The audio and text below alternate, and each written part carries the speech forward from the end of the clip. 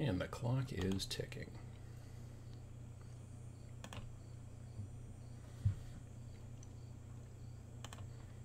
All right. Just adjust my chair.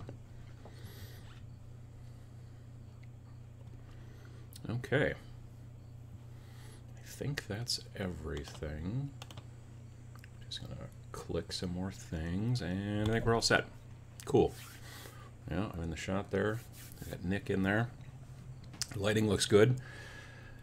I'd like to welcome everybody to the show today on the 26th of August.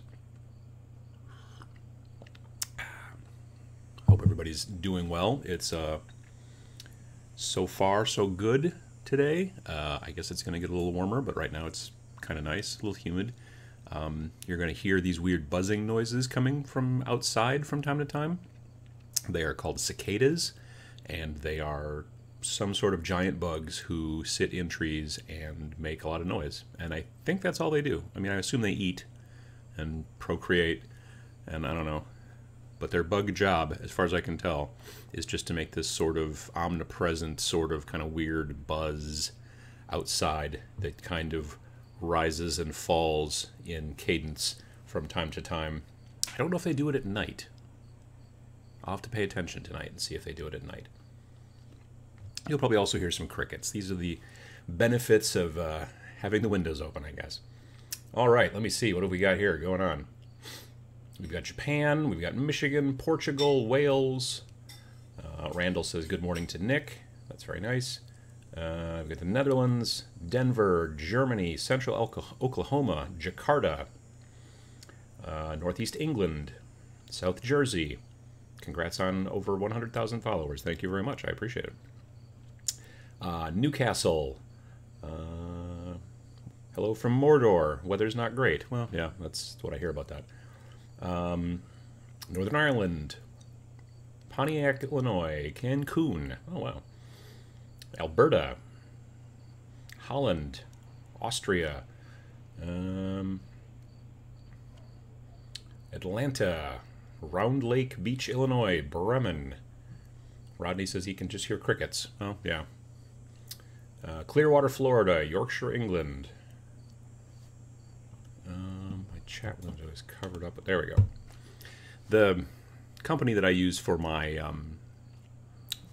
whatever this is, the switch, it's called XSplit. It's a piece of software that allows me to do things like switch between this and that and junk like that. Anyway, they recently had an update last week, and now I can't shrink the window as small as I used to, because I used to just keep it over in the corner so I could see that at least I was in the shot. And now it takes up not half of my screen, but it takes up a good portion of my screen, and so now I have to sort of scooch everything else. Anyway, Duluth, Georgia, upstate New York, Japan, London, New York City, Greece, Wales, Spokane, Stonehenge. Wow, really? More England, Dallas, Leeds, Iceland. I'm not going to be able to pronounce neither your name, a good person, or the city that you live in. I got Iceland. That's the best I can get out of all of that. I apologize. Virginia Beach, Indianapolis. Good morning from Edmonton. Played my first game of Age of Sigmar, organized through Game 4. It was a good stepping point into the community. Excellent. Glad to hear it. I'm glad to hear that. I mean, I keep hearing stories from people who are telling me that, you know, that they've used Game 4 to find people in a local area to play games with, and that's been really cool. I've also been seeing it pop up more and more on Reddit. This is a piece of software. It's an app for your phone called If This Then That, and it allows you to set conditional situations so that you can say, you know, like if, and it allows you to link up with all kinds of different apps and services and things like that. So one of the things it can do is it can search Reddit, and anytime that the word Game 4 gets used in a subreddit, it will shoot me an email and say, hey, someone used the word Game 4, and then I can go and check it out and make sure that, you know, if there's any questions that need to be answered, that kind of stuff.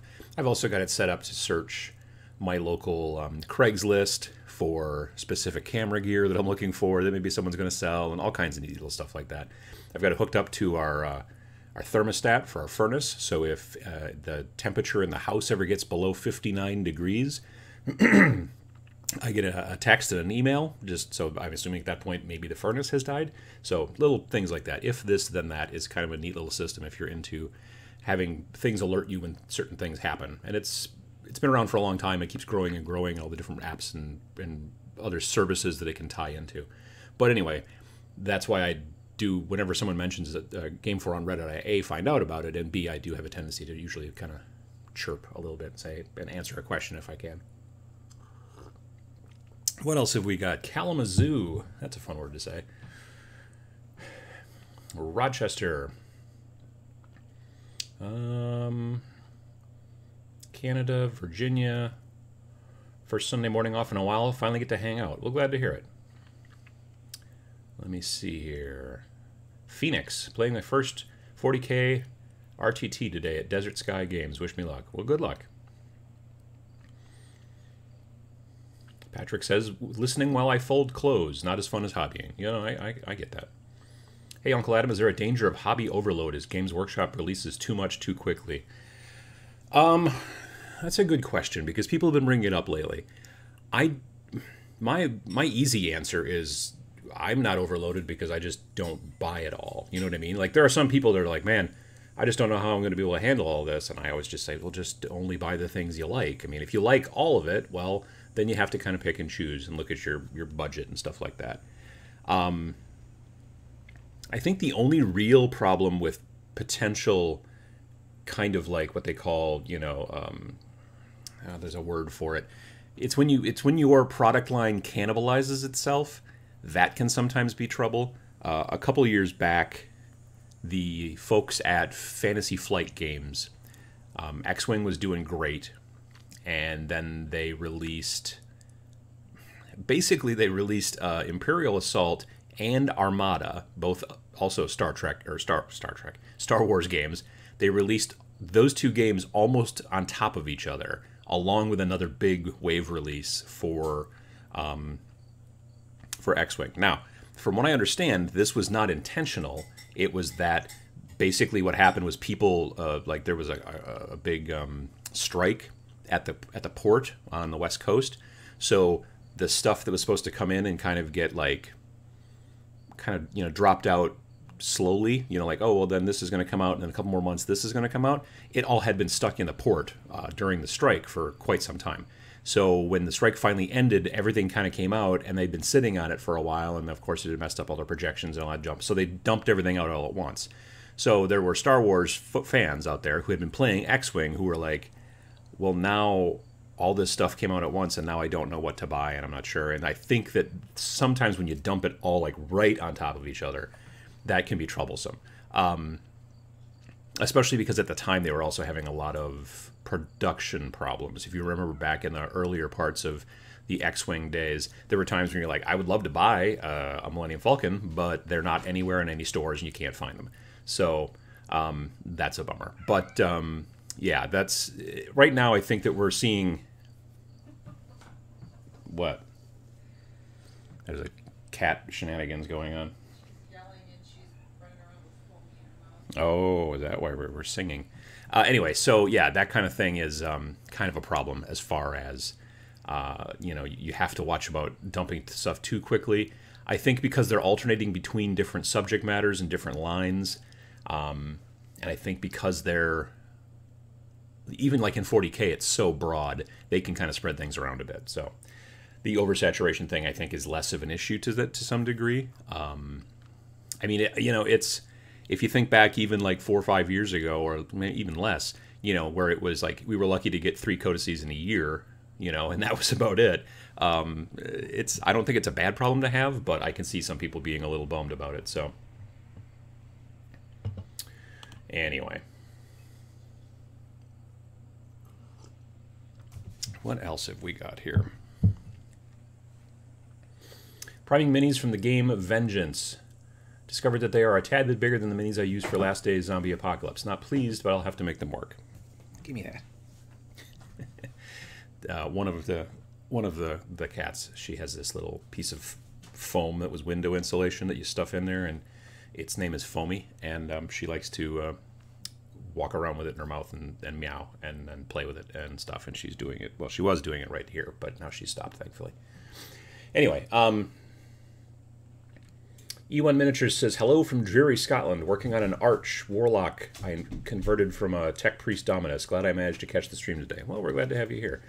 I was mostly, let's see, what was I doing yesterday hobby-wise? Mostly I was just working on Tau, which was me building Pathfinders and getting that taken care of so that I can get all that ready to go for my kill team.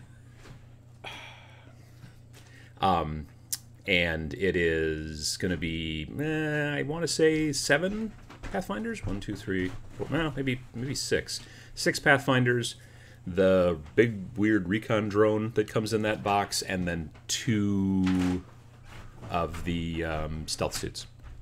That's currently my list. So, but yeah, I got Pathfinders built yesterday, and I don't know that I'm going to be able to get the stealth suits finished before I leave for Nova Open. So we'll see how that goes. Thomas says, I'm new to Age of Sigmar and had a hard time deciding on a faction, but your tips and expertise about soup and going for what's fun to build and paint really helped out a lot. Thanks. Well, I'm glad to hear it. I think that that's one of the big benefits, and it was a smart thing that Games Workshop did, where they were like, you know what, we'll make it so that we can, because there are a lot of players out there who are like, I would love to try out a little bit of this, but I don't want to build a whole army. And it was kind of, I think there's something to be said about like, well, I could just sit down and paint some Beastmen just for the fun of painting Beastmen. But when you're playing a bunch, you're kind of like, I should be spending my time trying to get things done that are actually going to help me play more, as opposed to things that maybe just are here for me to paint. There are certainly plenty of people who are absolutely happy to just take some time and paint some stuff that they wanted to paint. But, you know, there's also a lot of people who are like, but if it's not something that's going into my army, I don't know if I want to do it. And that's kind of the tipping point for a lot of people. So it was very smart of GW, even back in, I think, probably 6th edition, when they started adding allies in. I mean, it was that ally matrix was a little weird. And now that they've gotten to 8th edition, it's obviously a lot more relaxed. But the fact that you can just kind of build a little bit of this and add it to your army is fine. And now with Kill Team, of course, you can just build a small little force that you probably wouldn't otherwise ever build. You know, like I've got my Tyranids built and primed. I've never done Tyranids before, so yeah, so it'll be fun to see, definitely. Adam, what are some of your favorite converted armies or single models you've seen, or at least notable ones? Gosh, converted. That's a good question. I don't know. I would say probably I have seen people do cool things with like they'll take like Skaven stuff and modify it quite a bit. Obviously, like orc stuff, orc vehicles I've seen some pretty interesting things with orc vehicles, where, you know, the looted vehicles where you've taken a Rhino or a Land Raider or whatever and modified it. Vendetta. I still remember seeing a cool orc Vendetta. Probably one of the coolest that I can think of now, as far as an overall cohesive army, was a local guy around here whose name is Scott, who had an amazing Traitor Guard, an entire Traitor Guard army that was just astounding. Like, he had Vendettas that were completely covered in like dragon scales and eyes all over the place, and he had converted them to have like you know, like ducted fan instead of just like normal like airplane wings and stuff, and they were just astounding. I wonder if I can find them on the YouTube, or let's see if we can find them online someplace. Traitor Imperial Guard Vendetta. Because I'll recognize it when I see it. He took it to Adepticon a bunch of times, and it was just, he did all of the sculpting and everything himself, and it was amazing. Sadly, I am not currently seeing it. It was just like every last piece of the entire army was just amazing, but I'm not seeing it. So, if I bump into him again soon, hopefully I can chat with him and say, hey, I'd love to see some more pictures. But yeah, now I lost the chat window. All right. Let's see here. J.E. Granberg asks, do you think that 40k Kill Team is good for tabletop novice players? I'm thinking about gifting a set to my 14-year-old nephews. 14 years old. I think if they've been playing other tabletop games, and if you think that they have the patience to build, or if you want to sit down with them and kind of, you know, build the two forces and the terrain that come in that box, then I think that, yeah, you could definitely get them very interested potentially in that kind of stuff. If they're just straight up video game only and not really interested in, you know, that kind of stuff, or they're really into sports and they don't like to be in the house at all during the summer or whatever, you know, it may be a little bit more difficult.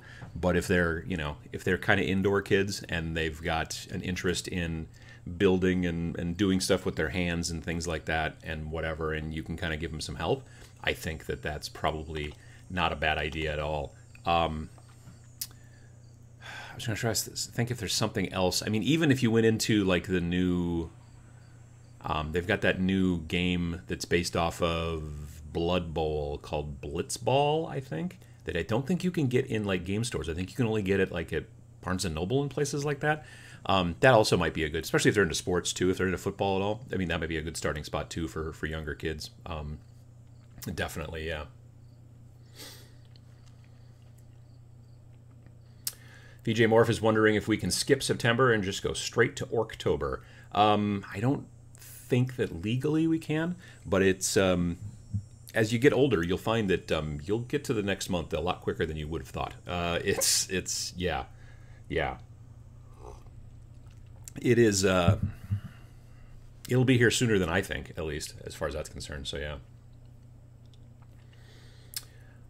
Joshua says, any comments on the new Beastman stuff? I like literally just before hopping in the shower earlier when I was putting up the notice and everything like that for that, a friend of mine posted like a picture from like, I think a White Dwarf saying like he had just finished his Beastman army, you know, and all this stuff. And now all of a sudden they've released all this new stuff. So I haven't actually really even had a good chance to look at it yet. Let's go to here. So this is the stuff about the grand opening at that thing in Texas yesterday, I guess. The new Warhammer Citadel in Texas. I'm looking to see if they've got... No, I don't see anything in there. So let's go back. I don't know if they've even posted about the new... Oh, wait, here we go. That looks like a Beast Man. Chaos Battle Tome, Beasts of Chaos. Let's see some cool close-up. Ooh, that's a fun one. I like the look of that... That's a cool, like, totem, I guess. Really nice paint. Yeah, I like that glow that they've done down there. That's very nice. Like, if they've decided to come up with a whole new set of Beastmen, like, these kind of look like the old Beastmen. They don't look that new, but... Uh-oh, no, I can't make it go back. Oh, wait. It's because it opened a new window. Aha. All right, so there's some new spell effects, and that's, let's see, Beasts of Chaos will be in stores in September. So there's a Battle Tome. I don't see... the Herdstone is getting an update, blah, blah, blah. Doesn't really say... Well, here we go. So, okay, so there are going to be some new models, it looks like. I mean, these guys still kind of look like the regular ones, but they could be resculpts. A lot of this big stuff in the back, that's definitely new. That big dude is pretty awesome. He's got, like, 4 arms, I think. That's weird. Those guys, I think, are the regular. They're old. Those are the dragon, or whatever the hell those guys are called. So, yeah, some of these are new, and some of them are not, but that's pretty cool. I'm glad that they're finally... I've always liked the goat people, you know me. So that's kind of cool. I'm looking forward to that. But this is honestly the first I've looked at it. It's interesting that they're going this direction. I'm glad to see it. You know, as most people will say, well, at least it's not more, you know, Stormcast, and that's true. Yeah, I've always thought the Beastmen. I've always loved the Beastmen because I thought that their personalities, like their faces and the sculpts and everything like that, are so good. And so hopefully they give them some slightly better abilities and some much cooler looking, bigger dudes. I'm all for that. So yeah, that'll be good, I think, for that army. So that's really cool. But yeah, that just got posted today, as a matter of fact. So yeah, interesting. So that's a pretty new thing. And I'm not a news program, but now you've heard about it here. So there you go. Let me see here. I'm going to go back to that. And going to try to close. I need more. That's what I need. More windows open. That's what I need. All right, there we go. So yeah, new Beastman. That's very cool. Looks like Randall was at the big Citadel thing yesterday. Very crowded, but a lot of fun. The staff was great. Glad to hear that.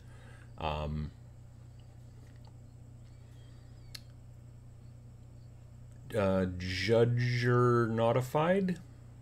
I'm probably pronouncing that incorrectly. Why does October and Red Dead Redemption 2 have to be in the same month? Well, that's the way that works. What else have we got here? Jay Weir says, thank you so much for painting with the pro vids and your wet palette vid. My frustration has subsided greatly. Always glad to help there. Absolutely. Drop Podcast says, hey, Adam, congrats on 100,000 subscribers. I was going to go to Nova this year, but not sure if I'm going to make it this year. I was going to go to Nova, but not sure I'm going to make it this year. Oh, okay. Yeah, I'll be there. I'm leaving Wednesday, so I'll get there sometime Wednesday afternoon. But yeah, that's I'm looking forward to it. I've never really been out that way at all, and I've never been to Nova before, so that'll be very interesting as well. I'll talk a little bit more about it later.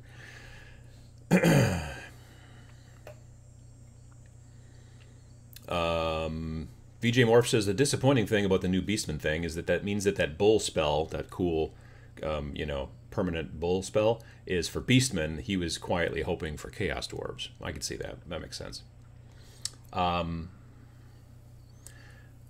Mr. Tim the Badger says, hi, Uncle Adam. So GW are releasing a new version of the Hobbit strategy battle game next weekend. Does that float your boat at all? I own the original Lord of the Rings strategy battle game book, like the hardcover when it first came out. And it's cool. The thing that was very interesting to me at the time when I picked it up back, in the 2000s, was that it was very different from every other game that Games Workshop was making. As a skirmish game, it seemed really cool. Like, I was reading the rules and going, wow, I would really enjoy playing this. I wish that they would make this like for 40K or for fantasy or whatever, but it was only for the Lord of the Rings stuff. The problem is, partially, and I'm interested, but the problem is that like most of the Lord of the Rings stuff now is predominantly Forge World, and I kind of don't want to go down that path. I mean, there always has been a little bit here and there of like actual plastic kits and things like that for the Lord of the Rings stuff. Like, I've still got a box of Uruk-hai somewhere in the basement that I bought because I was going to use them for something else cool. And I probably still will. I'm going to probably use them actually for Song of Blades and Heroes, like playing at conventions and stuff like that. Mix them in with my skeletons.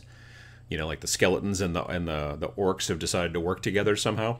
And then you have to fight a whole bunch of them. Because the thing is that right now, the issue that I'm having when I run that game, and it's fun and the players enjoy it, but the skeletons, even though there's so many of them, when the players first look at the field and they're like, wow, there are so many skeletons, the way that undead rules work is that when you lose a morale check, you don't start to run towards the edge and then potentially run back after you get better at morale. You just turn to dust. And when you pop like that as an undead, it then causes all of the other ones around you to have to take a morale test, the other, zombies, let's say, or in this case, skeletons. And so there are like a ton of skeletons on the board, and then in a couple of turns, it's just like they just start to pop like popcorn, and then So I would like to have some orcs in there too that would not run away as easily. You know what I mean? Anyway, you got off track there. What I'm talking about though is the skirmish, the strategy battle game, the skirmish game basically for Lord of the Rings. And like I said, I don't know, I haven't looked at the new rules, but the old rules I really enjoyed. I thought they were really well done. So anyway, yeah. What else have we got here? Adam, have you spoken about the regional pricing thing in Forge World? I don't really know much about it, so no, I haven't. DJ Todd P. Harris says, what are your thoughts on the upcoming Rogue Trader release? I think it's cool that they're making it an expansion for Kill Team.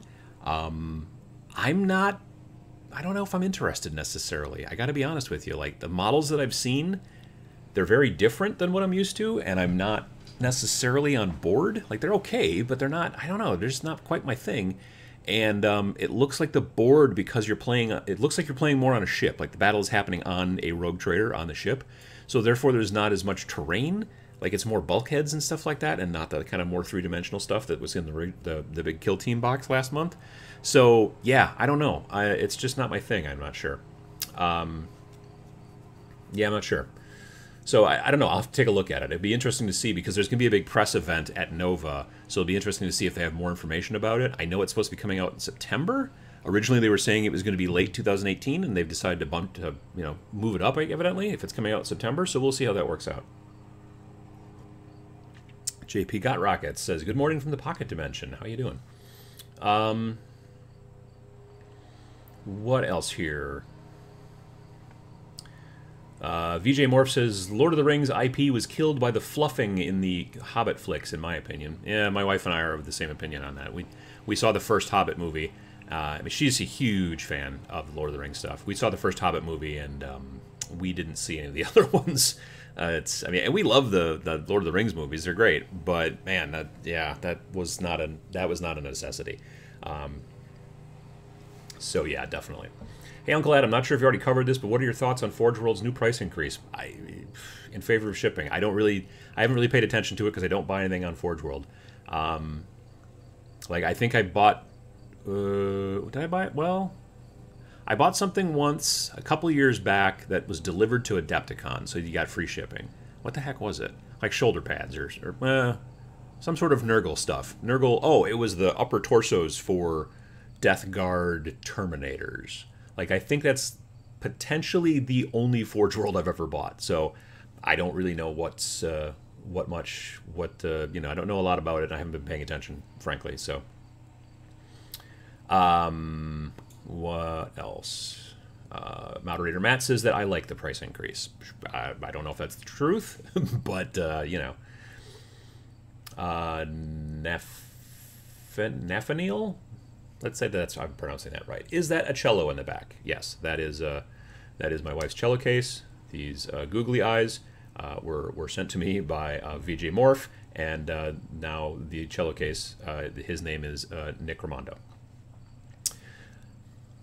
JP Got Rocket says, congratulations on the 100,000. It's a good Maker's Mark is a good celebratory libation. Crack the wax on this momentum occasion. Probably not at 9:28 in the morning on a Sunday, but I do agree. I've had some of that a little bit in the yes, since Wednesday. Let me see here. Dave says, hello, first time catching your live show. Do you think that Orktober will give the Green Tide a Primarch type orc, considering almost every other faction for 40k has one? Ooh, that's a good question. One thing they could do is they could make that giant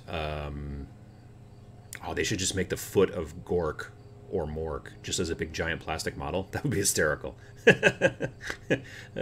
Like, just comes down and just like stomps on people like at the what do you call it, the Monty Python. That'd be awesome. But otherwise, I know that there was a Forge World piece it was a huge like orc, like a stone golem thing.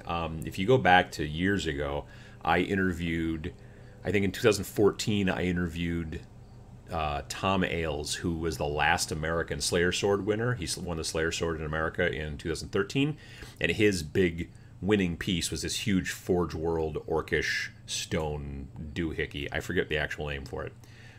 Stone idol, some sort of idol. They could make a cool plastic one of those. That could be pretty cool. Yeah, I don't know. I don't know what else they would have. A giant foot of Gork and or Mork would be pretty cool, though. I would definitely like to see some modifications on that. Adam, do you have any idea why Games Workshop did not pay attention in the Latin America market? It is a great market that even video games have taken into account. I'm not sure. I have been told by several people, and this is more South American, but I've been told by people like in Peru that you can basically, it's almost impossible to get any kind of Games Workshop stuff, and it has to do more with the distributors. Now, Games Workshop certainly likes to go around distributors when they can, so they'll work directly with game stores. Most of your game stores that are independent game stores, not Games Workshop stores, if they're carrying Games Workshop stuff, they probably have a direct deal with Games Workshop, whereas most things that a game store buys and then sells to you comes through a distributor, which is basically kind of like a middleman. So they don't have to go to every manufacturer and say, oh, I'd like to buy 3 of these. I'd like to buy 4 of these from this manufacturer and all that kind of stuff. They can go to one place and get all their stuff. But Games Workshop is willing to do their own direct sales to the stores. So I'm not sure what's going on with that. I mean, I get the feeling they're probably going to be expanding, like they've expanded into Asia over the last 5 to 10 years, which they kind of didn't really before that. So, yeah, it'll be interesting. Rogue Idol, says the Orc Warlord. Well, yes, the Orc Warlord would know, I would assume. Definitely, yeah. The Rogue Idol was the big piece. Paul Noxie says, I recently found out that Death's Door Gin is made in Wisconsin. One of my favorite gins. Well, we know our booze here. Hey Adam, now that all of the Specialist games are out, do you think the Battlefield Gothic is coming soonish? Well, I wouldn't say that all the Specialist games are out, because there's still Mordheim, which a lot of people are clamoring for. Yeah, I don't know if Battlefield Gothic, I don't know. I mean, you don't see a lot of spaceship tabletop war games these days, you know what I mean? Like, I used to play a game called Silent Death. Oh gosh, the 90s. Into the early 2000s, we used to play Silent Death all the time, which was made by Iron Crown Enterprises. And that was a great spaceship game. And you just don't see a lot of spaceship games anymore. I mean, you had like Firestorm Armada, but that kind of... I mean, you see stuff like Drop Zone Commander, Drop Fleet Commander, but, you know, again, that's not as popular. So I don't know that they're going to necessarily go down that road. They may, but I get the feeling that they might go towards Mordheim first. They might potentially try to work the Mordheim angle into more of a, maybe of an Age of Sigmar thing. I don't know. We'll have to see, because then that way you could use your Age of Sigmar models, or potentially use some Age of Sigmar models. I could honestly see them making a Mordheim that was very much like Kill Team, where, I mean, Mordheim was like what Kill Team is now, because Mordheim was its own rule set. You know what I mean? So, yeah.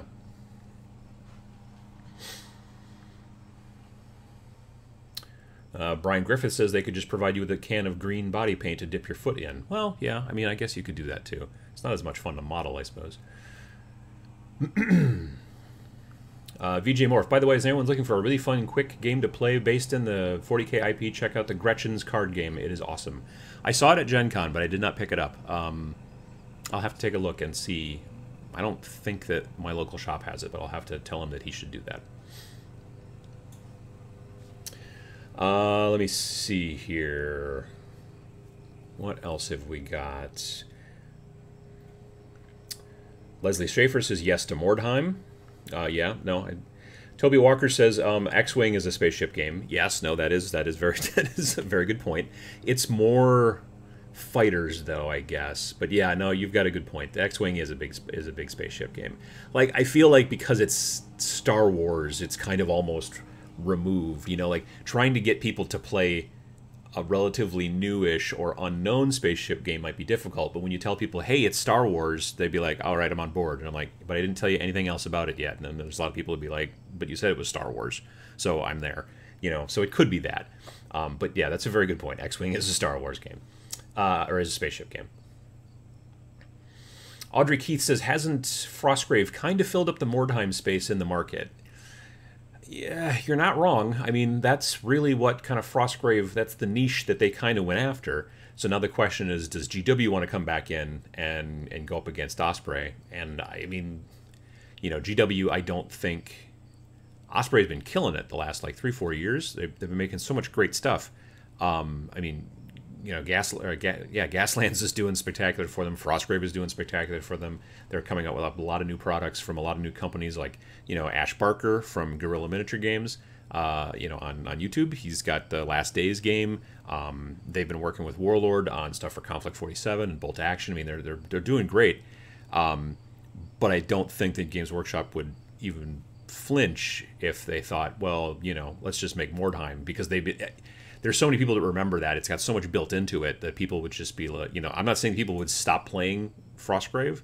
I think that there'd be very few people that'd be like, well, I could get into Mordheim, but I've been playing Frostgrave. Like, if somebody would liked Mordheim and they came out with it again, they would jump into that. People are happy to be able to do that. So yeah, I don't know, but I just don't know if that's down the road more for them. I mean, you're right. They've produced now. I mean, Kill Team was kind of specialist. Blood Bowl now, that's been out for a while. Now basically Epic, aka Adeptus Titanicus. I saw that at the local store. Well, I saw the box. I thought it would be bigger. I thought it was gonna be a bigger box. But yeah. So anyway, yeah, we'll see. We'll see how that goes. Do you think the GW will... Oh, hang on. Do you think the GW will dig deep enough into the vaults and bring Dark Future back? I think the Mad Max aesthetic would work well, perhaps in conjunction with Necromunda gangs.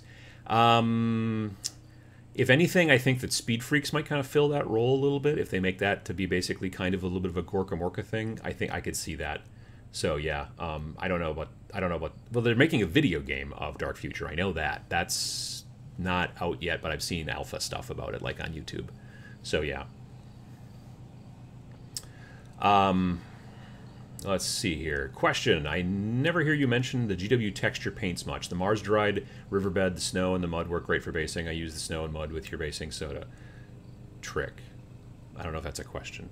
The texture paints.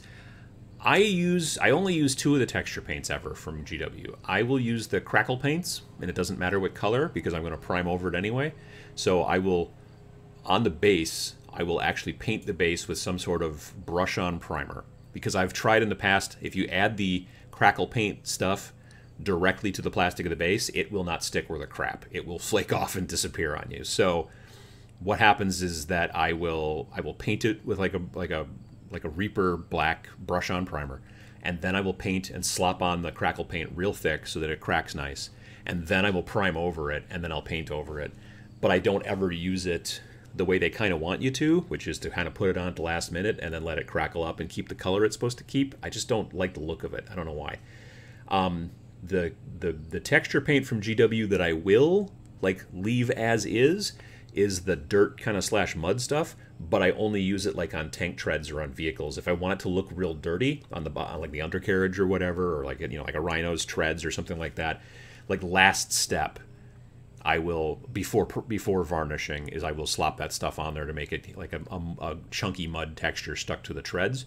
And then after I do a varnish, I will then frequently go back with a gloss, like on a brush, a gloss coat, and put it on that chunky mud to make the mud look wet.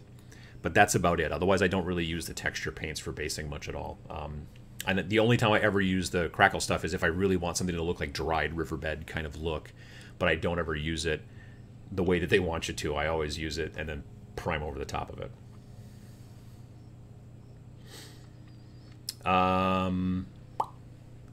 you privy to any Malifaux 3rd edition news? I am not. I am privy to the fact that 3rd edition is coming, but I don't know anything about it. Hey, Uncle Adam, have you seen the post-apocalyptic game Waste Man? Crazy mutants, big robots, UFOs, huge feet that descend from the sky. Seems like a fun game. I've heard of it, and I've seen pictures about it, like, online.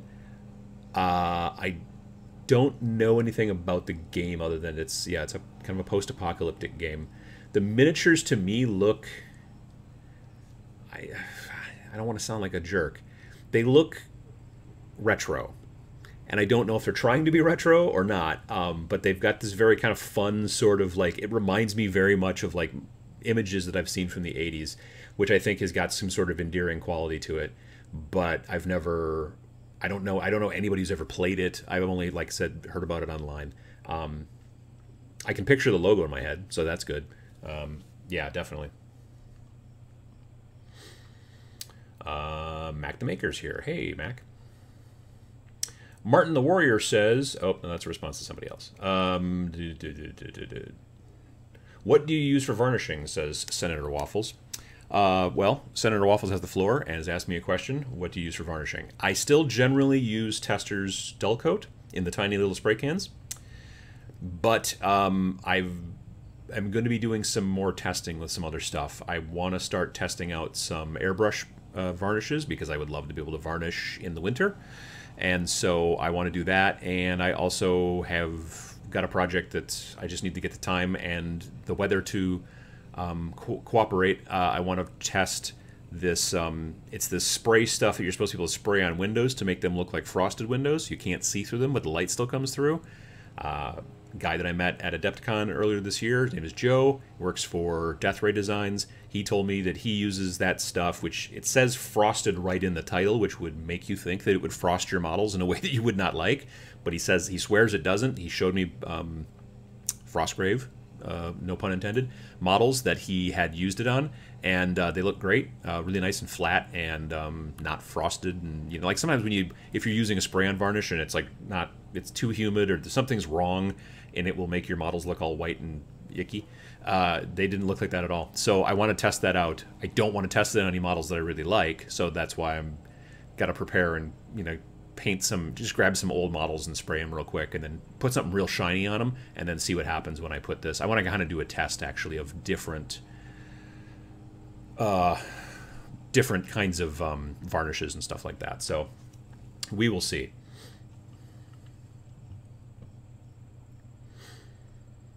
Let me see here. Talking about crackle paints. Marcus says that Middle-earth SPG, strategy battle game, looks interesting because from the little I know of it, it seems to be more focused on movement and melee combat and not combos, area effects, and rerolls.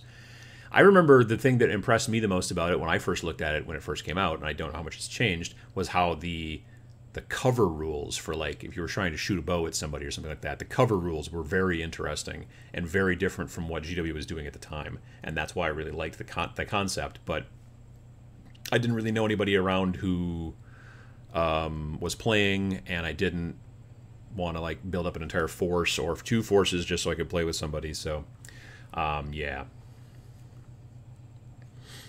Serena says, hey Uncle Adam, have you heard of Mutant Chronicles Warzone? I was just recently saw some models and they look pretty neat, so I was wondering if you know anything about that.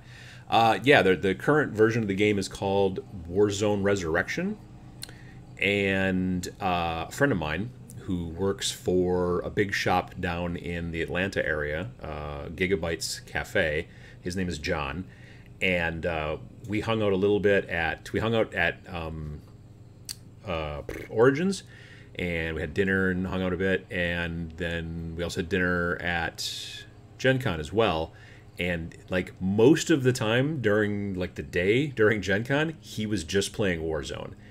Like he was like, oh yeah, we're gonna have this big tournament and all that kind of stuff. I'm like, oh, that's cool. And it was not as big as I thought. It was like, I think it was like maybe 6 people. But so it's not necessarily at this point right now a super well-known game. It seems in the United States. I think it's bigger over in Europe. But the models do look really cool, and I don't really know much about the game itself, like the mechanics or anything like that. But I know that the Mutant Chronicles IP is an older IP. And that there's actually a movie that had somebody in it, probably. I can't remember who. I swear it had Ron Perlman in it, but there was a Mutant Chronicles movie. Anyway, but yeah, so I have heard of the game. It was made by Prodos, which are the same guys that make like that Aliens versus Predator stuff.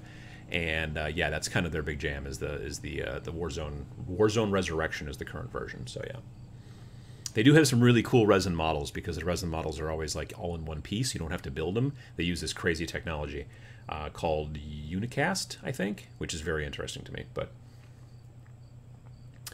Bob says Vallejo matte acrylic varnish is designed specifically for airbrushing. It's quick drying and goes through my Harder and Steenbeck brush beautifully. Yeah, I want to start doing some of that and getting used to that. So that's the stuff that I'm interested.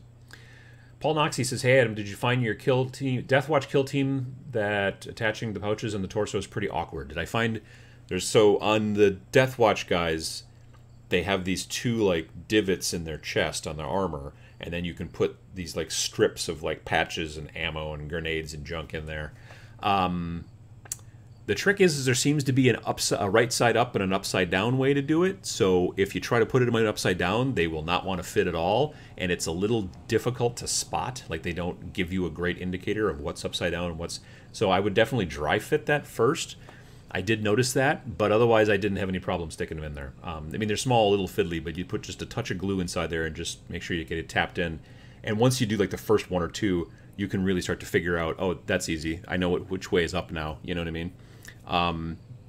But yeah, that's getting those in there, because the problem is you could also just be like, well, I'm just not going to put them in there, but then they look really weird because they have these weird like divots that are vertical on their chests, so you kind of have to fix that.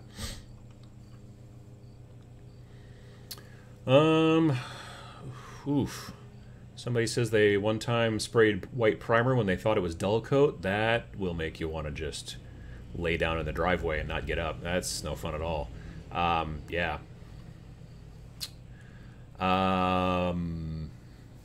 People are talking about the Warzone, or the Mutant Chronicles movie. Ron Perlman was in it. Hooray, I got that right. It was awful. That's, I remember that. John Malkovich was in that movie. Really? Oh, you're right. He was in that movie. That must just be one of those deals, because like, I'm pretty sure Ben Kingsley was in a movie based off a video game. Blood Rain, maybe? Or something like that. And it must just be one of those deals where, like, look, you show up for 2 days and we'll pay you $50,000 or $100,000 or whatever. And they're like, all right, fine. I mean, yeah, it's crazy. Oh, Thomas Jane was in it. That's right. That's right. Mutant Chronicles movie all said Thomas Jane. It's one of those movies I should get on Blu-ray. Shut up.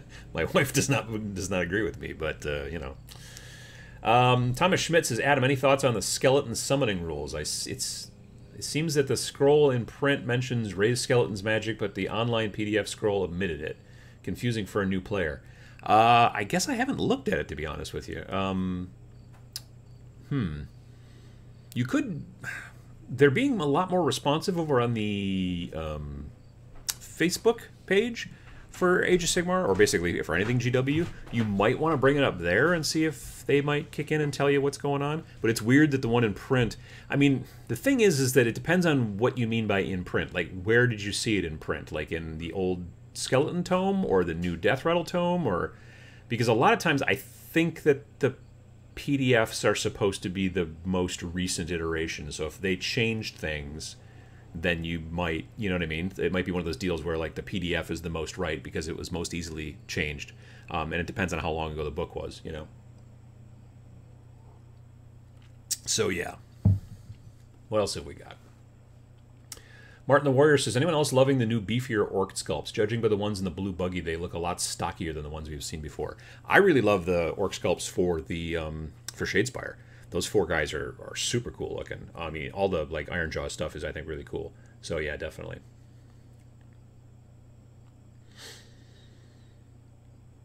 What else have we got here? Orc drivers do look pretty jacked. I mean, they could just be working the gym. Don't get me wrong. Marcus Sunburn said that John Hurt was in the Ultramarines movie, though. Yes, I've seen that as well. A friend of mine was very excited when it was coming out and bought like the fancy schmancy edition, and then was very sad afterwards. That was terrible. If any of you have ever seen the Ultramarines movie, ooh, not great. I mean, it was not live action. It was all computer, but it was done it was not good, man. Not good. Anyway, just I wish they could make a good movie. I hope they do. There was just some news about how GW is like looking to start doing some TV shows and movie properties and stuff like that. I mean, and they've been working so closely with so many different video game properties. It would just make sense to do that with like some other kind of media, like a sweet like Netflix, like like a cool Netflix. The thing is that I don't think that they would ever get like full on Game of Thrones nudity, swearing, cutting off horses' heads kind of stuff, because that's sort of not their thing. I mean, the violence, I'm sure that they would be very, keen on. Like, if you could see, like, a cool Horus Heresy, like, Netflix series, and the virus bombs as they're hitting the all that stuff and the people melting and all that, that could be, yeah, I could see them doing that, but I don't think there would be a lot of crazy, nakedness, like Westworld and stuff like that.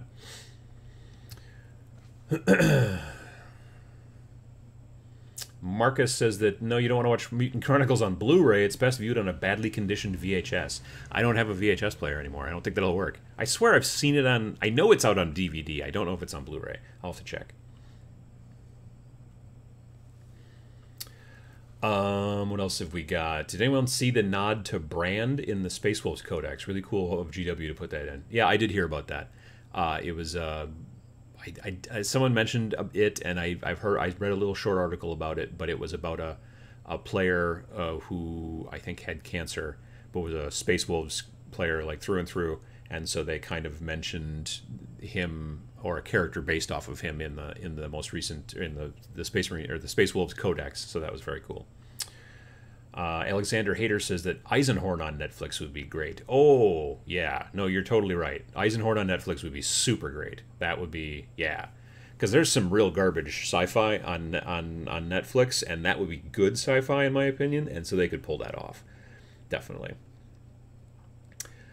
Ian says, Adam, I bought 3 sets of Kill Team so I could fill up a 4x6 table. I'm using a paint scheme very similar to yours and loving it. Well, good to hear it.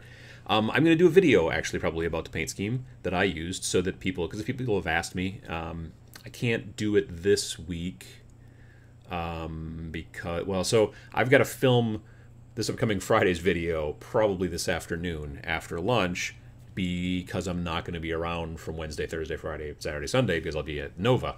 So, yeah, that's kind of where that's at. So I'm probably going to film that, but I'm not going to be able to do that video because I don't... Not yet. I'll have to... Because I got to get some more things done. Those types of painting videos take a lot more setup time and work. So that's something I'm not... Because I've got more stuff I've got to build for the second set of terrain that I bought. I didn't buy the second box set. I bought... They released those other terrain boxes as well, you know, like the week after or maybe the week of, actually. So I bought one of those terrain boxes, ones with the statues, which are fun. So,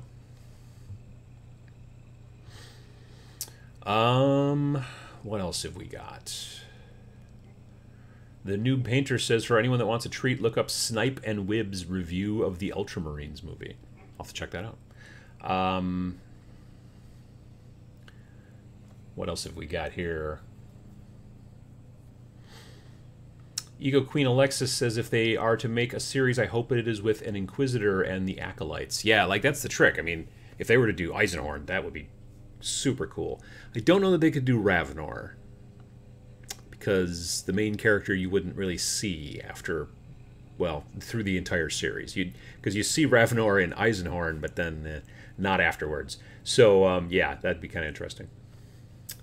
Plarzoid, that's a fun name, says, question, I'm looking forward to your YouTubery seminar at Nova. Are you playing in any events? I am not playing in any, well, I'm not planning on playing in any events.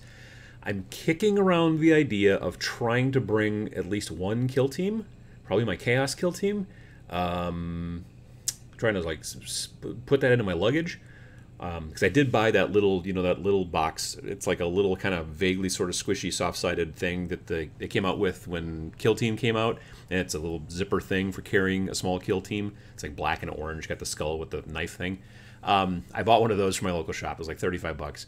And so I might put that into my luggage and throw my Chaos guys in there. So I might be able to bring, but I don't have any plans currently to play in any of the events. I'm not a tournament player, so that's not my thing. Michael Strange says, late join from Raleigh, sorry. Hello. Hello. Kill Team box terrain is built. Thanks for the motivation and congrats again on 100,000. Thank you. I appreciate it. I'm glad to hear you got the terrain built.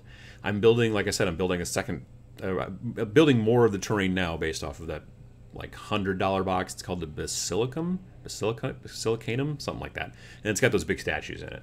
That's honestly part of the reason I wanted more terrain and I wanted those big statues. So yeah, I got that all set up.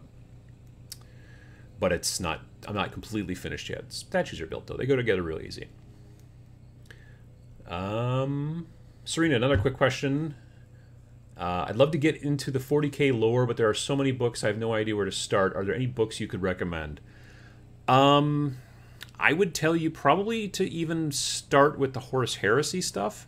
And I would tell you to, like, the earliest Horus Heresy books, like the first 4. I don't remember the names. I know the first one I think is just called the Horus Heresy, but I could be wrong.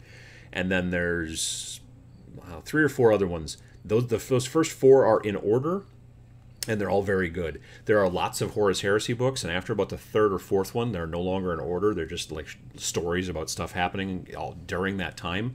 But those first 4 ones are really good. I would probably tell you to look into, I mean, if you're looking for something like the Ultramarines, there's a big thick book that they make called the Ultramarines Omnibus, which has got like 4 or 5 novels in it. That's really good. And then after that, you can go towards, like, there's a Space Wolves one that I've read that's really good. There's a bunch of Imperial Guard ones like Gaunt's Ghosts and The First and Only and that kind of stuff are pretty good.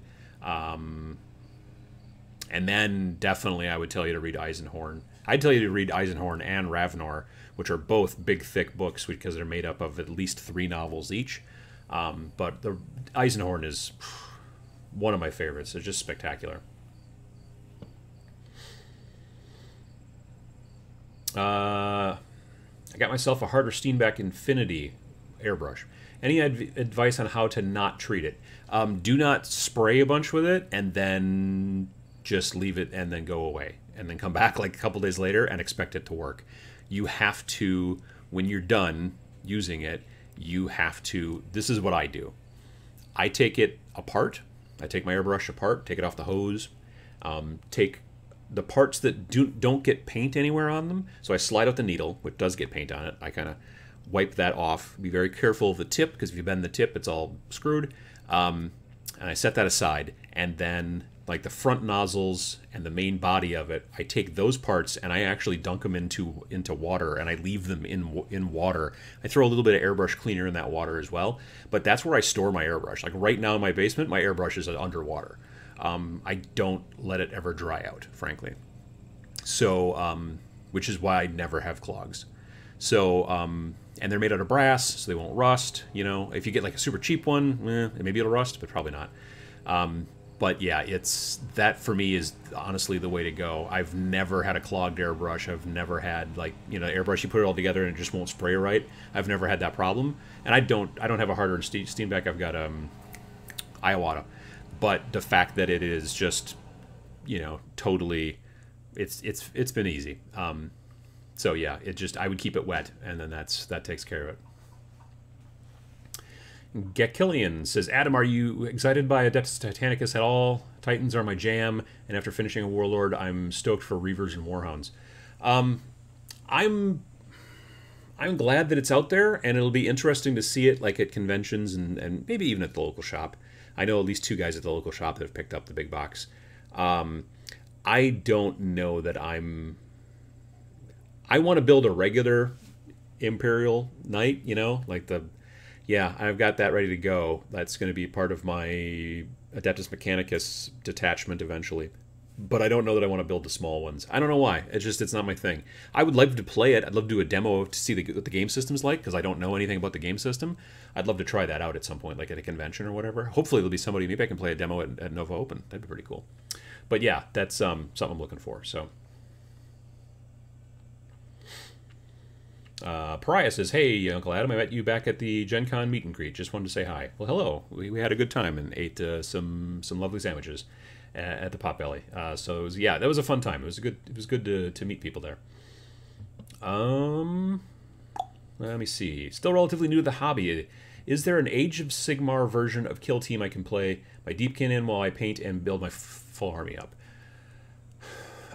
There is Age of Sigmar Skirmish, which is a little add-on book. You have to have the normal Age of Sigmar rules, but they're free, so it doesn't really, that's not that big of a deal. The Skirmish book, I think, was like $10. I don't know if they'll have the stats in there, or the points, or whatever they call it. They call it Renown, or something like that. I don't know if they'll have the points in there for Deepkin, because that book came out before the Deepkin did, so you might have to look online to see if you can find that information. But yeah, you could use the Skirmish rules. It's just basically a smaller scale. Age of Sigmar Skirmish is basically like what Kill Team used to be. Kill Team used to be a little cheap book you bought that was an add-on to regular 40K. You had to have the regular 40K book, and you had to have the codex that you needed for your army, and then you paid like $10 and you got this little thin book and it told you how to play Kill Team. Well, now Kill Team's its own rule set, so you don't need anything else except for that book, so you can play it. And now Age of Sigmar Skirmish is the cheap little book you use to play. But the trick is that the main rules for Age of Sigmar are free, and the War Scrolls are free, so you don't have to buy other stuff like you did with the old version of Kill Team. Let's just say that. Let me see here. Andrew says, still relatively new to the... Oh, I just answered that one. Titanicus will be good once they make it full epic. Just Titans equals a bit Z, which means sleepy. Irrational Gaz says, that makes me super excited. I really thought that it diminished the orcs when they homogenized them. I'm not quite sure that was a response to somebody else. What else? Titanicus really seems like it's intended to scratch an almost mech warrior itch with its reactor management shenanigans. See, yeah, that I could definitely see. I could see that. Oh, good. Someone's using their leaf blower outside on a Sunday morning. That's awesome. David Cherenkov says, I'm a huge fan of RH Warhammers. I don't know. Okay. That's not a question. All right. VJ Morph says, I have the book. It was $10. That's the skirmish book for Age of Sigmar. I've got that too someplace. In the basement, I want to say. Evil Eyeball says, I have been having a hankering for painting lately, but I live in a place filled with wildfire smoke at the moment, so I can't go outside and prime. Yes, that would probably be a problem. I could easily see that. Definitely.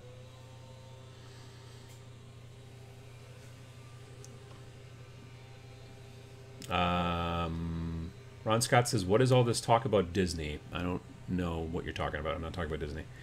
Am I talking about Disney? I don't think so. Hello.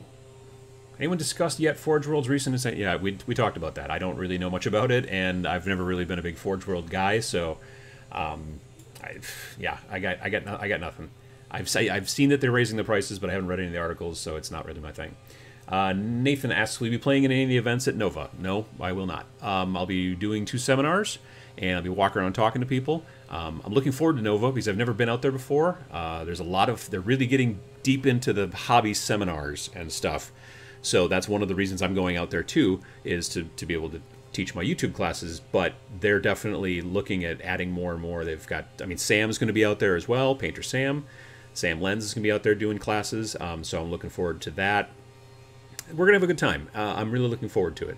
I'm going to, like I said, I'm going to try to bring some, maybe a little bit of, what do you call them? I'm going to try to bring my Chaos Kill Team. I got to close this window. Hang on.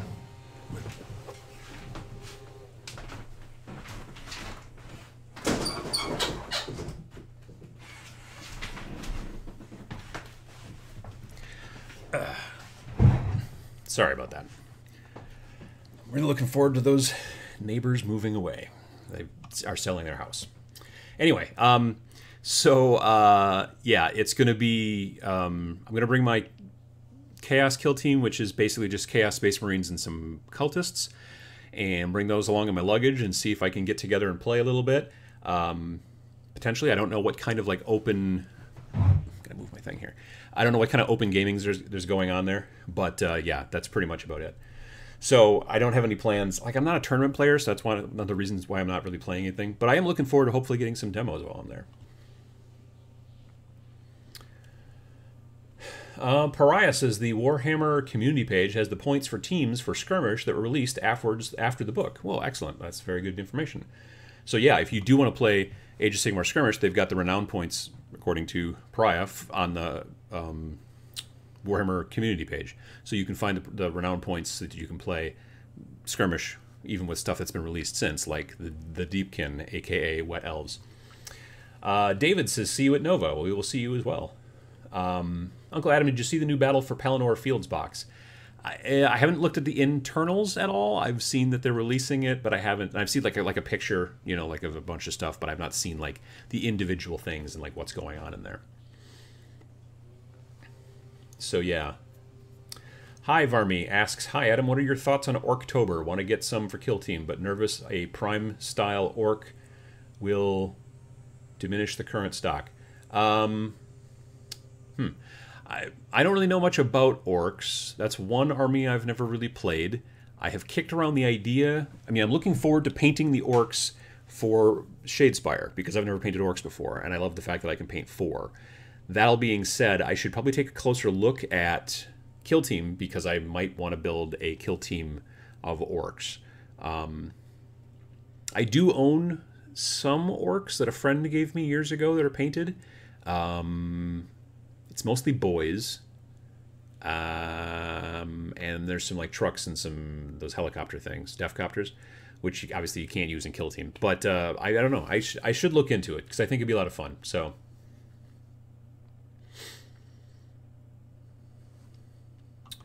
Adam, about to hit build mode for a few weeks to build Kill Team box, Gangs of Kamara, and Blight War. Any hot tips? Don't use too much glue. I think that's a hot tip. I was screwing that up a little bit myself. The right glue for the right job. Definitely, I like to use the normal CA glue for most things. If you can get yourself a little bit of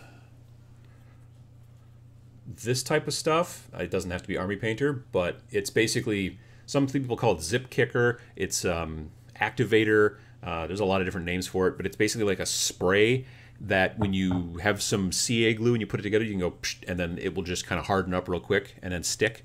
Activator. This is called Army Painter Magic Super Glue Activator. So yeah, but you can. There's a lot of different brands. The Zap-A-Gap people make one called Zip Kicker, I think, and there's a bunch of different things. But it works super well, and it's I watched earlier this year at Adepticon. I took a class from a guy about converting and building and things like that, and I cannot think of his name now, but he was like Spanish. Paulo? Something. Anyway, it was super good, and he must have picked this up as he was showing us. He picked this, not this one. He had a different bottle, much bigger one, because he used it on every joint. Like everything he did, he was like, he was just constantly like, psst. And so that helps a lot. But if you're doing any clear like flying bases and things like that, like I was doing a clear flying base yesterday for the little Tau recon drone. You want to use plastic cement instead of CA glue, because CA glue will give off fumes and then cloud the clear plastic. So that's a big deal. Use plastic cement for the clear stuff, and everything else I like to use CA. But other people like to use plastic cement for everything. I don't like it because, I don't know, I just don't. But anyway. Adam, one thing I've never heard you discuss much is painting on airbrush primer with a brush. I use this method in my apartment for the time being until I can afford an airbrush. I've never painted on airbrush primer with a brush. That's probably why I don't talk about it. I do have some primer from Reaper that is designed to be brush on, which I have used.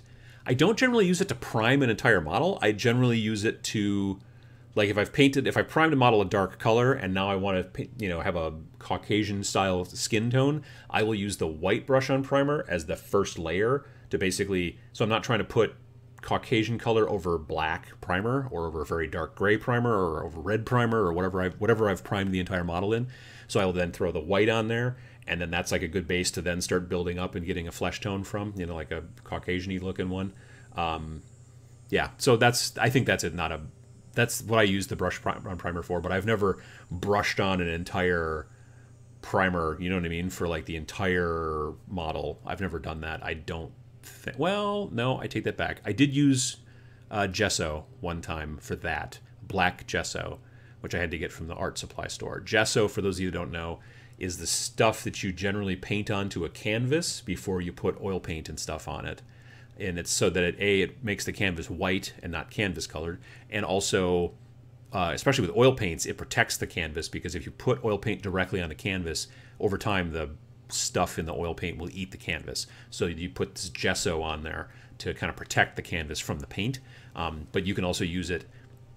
You can technically use it as a brush-on primer for models too. You put it on there and it will look like it's filled in all the detail, but when it dries, it constricts, and so it sinks into all the stuff, and it actually works relatively well. You may need to water it down a little bit. I would test a little bit. But if you are in a situation where you just can never spray prime, gesso, which is spelled Gesso, is something you could look for at your local art supply store, and you might be able to go, there and use that.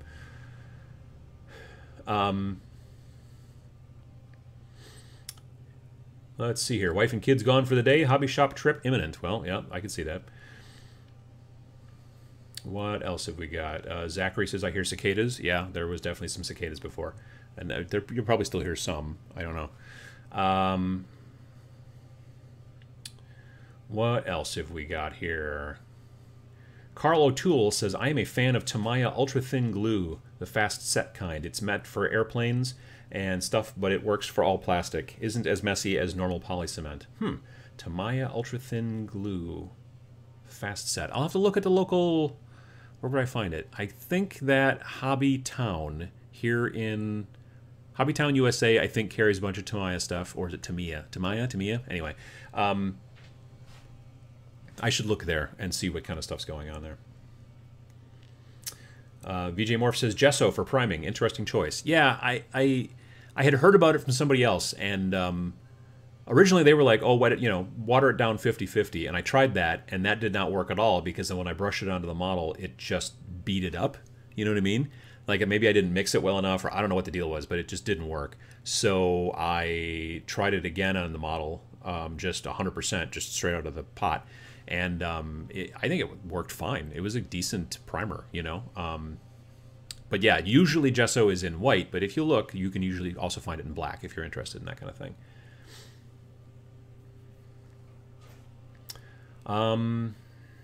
What is the worst paint job you have done, and what have you learned from it regarding all the topics you've talked about? Well, that's a good question. Probably some of the worst paint jobs I ever did were some of my first, and it was probably Battletech back in college. I think I started to paint my Battletech stuff in college, and when I did, I was using enamels. I was using the old testers, you know, little glass jars, the little square ones. Which you use normally for airplanes, and at least back in the day, I used it for airplanes and cars, because I used to build airplane models when I was a kid, and so I still had a bunch of those little square bottles laying around, so I was like, oh, I'll just use this stuff, and I'll paint up these Battletech models. And it did not work. It did not work. I mean, it worked okay. It covered the models, but they looked like garbage. Because you can't do washes, and like highlighting is very difficult with enamels, I found, and all that kind of stuff, so it just did not work out. And so that taught me to start doing more research, and that's when I learned more about acrylics and things like that. And so that's when I, definitely went with acrylics. Michael says that cicadas are the jam band of the insect world. Even the other bugs hate them. Well, yeah, they're noisy, that's for sure. Like, if you're like a bug and you're just out there hanging around doing bug stuff, you'd just be like, could you stop, please? You're just nonstop with the buzzing. Could you just, I'm a bug and I like to buzz, but this is over, it's just too much. And so I get that. That totally understands. Torch says, I use gesso on foam terrain to seal and base coat. You can add paint. Yeah, that's the other thing too, is like if you are going to use like any kind of foam, whether it's like that pink insulation foam that in the colder areas of the world you put on the outside of the house, you know, underneath the siding, or if you even use like the white bumpy kind of insulation stuff, like when you get electronics and you take them out of a box and there's that white, you know, foam that's made up of those little dots, that stuff, if you try to spray paint that, you will melt it, because the propellant for some reason melts the foam. So what you need to do is coat it with something else first before you start trying to, you know, spray paint it or whatever. Airbrush wouldn't be a problem, but it would take forever to try to airbrush something that big. So what a lot of people will do is cover it either with latex house paint first and then spray over it, or gesso would also work too. That would make sense. Hippie says, Adam, did you ever get into Lord of the Rings SPG? I bought the original book and read it and was like, that's really kind of cool. I like those rules. And then I never played. Gada says, what's the best glue for resin miniatures? I like to use CA glue. I don't know if it's the best, but it's what I use. I don't think plastic cement would work super hot, because I think plastic cement is designed more for like the ABS type glues, or ABS type plastics and stuff like that. I think that's the way it works.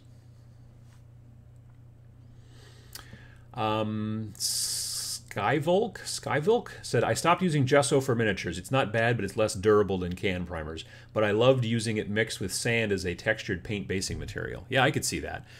And you're not wrong. It will not stick to plastics as much as spray can will.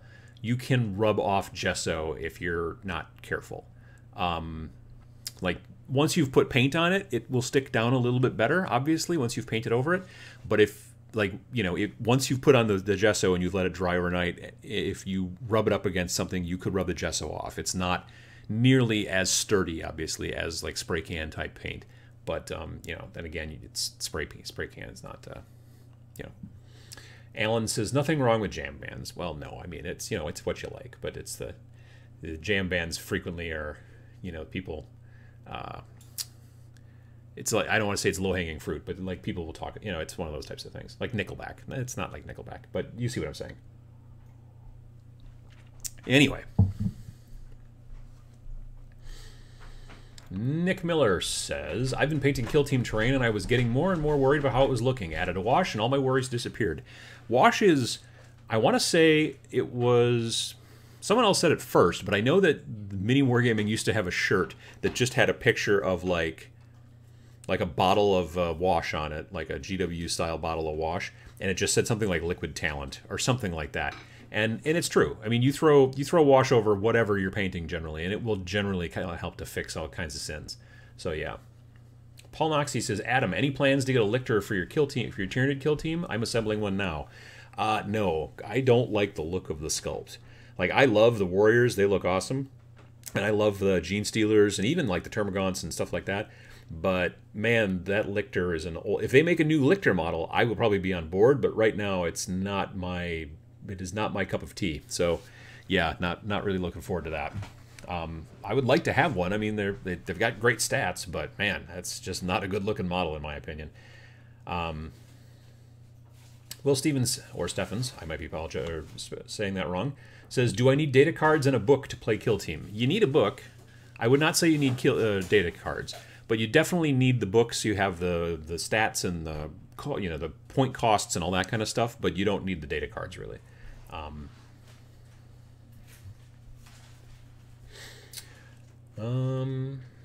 DJ Todd B. Harris says, I'm learning so much today, especially using gesso on foam. Yeah, I mean, it works pretty well for that kind of stuff. Excuse me.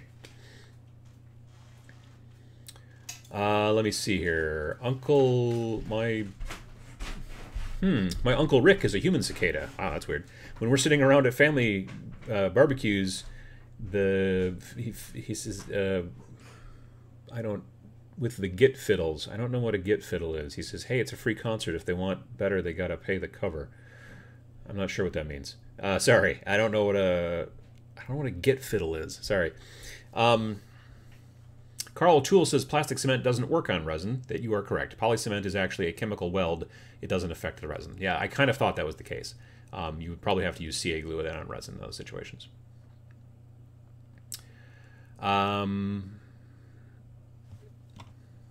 Devin Jones says the Tabletop Crafters sub-users Mod Podge with black paint as a primer on foam. Tabletop Crafters subs. Anyway, so yeah, if you throw some black paint into Mod Podge and you put it on foam, then that'll help to seal the foam and probably also get rid of some of the telltale foam bumpiness look, especially if it's that white kind. And then that can help the surface, I think, look a lot better. I could definitely see that.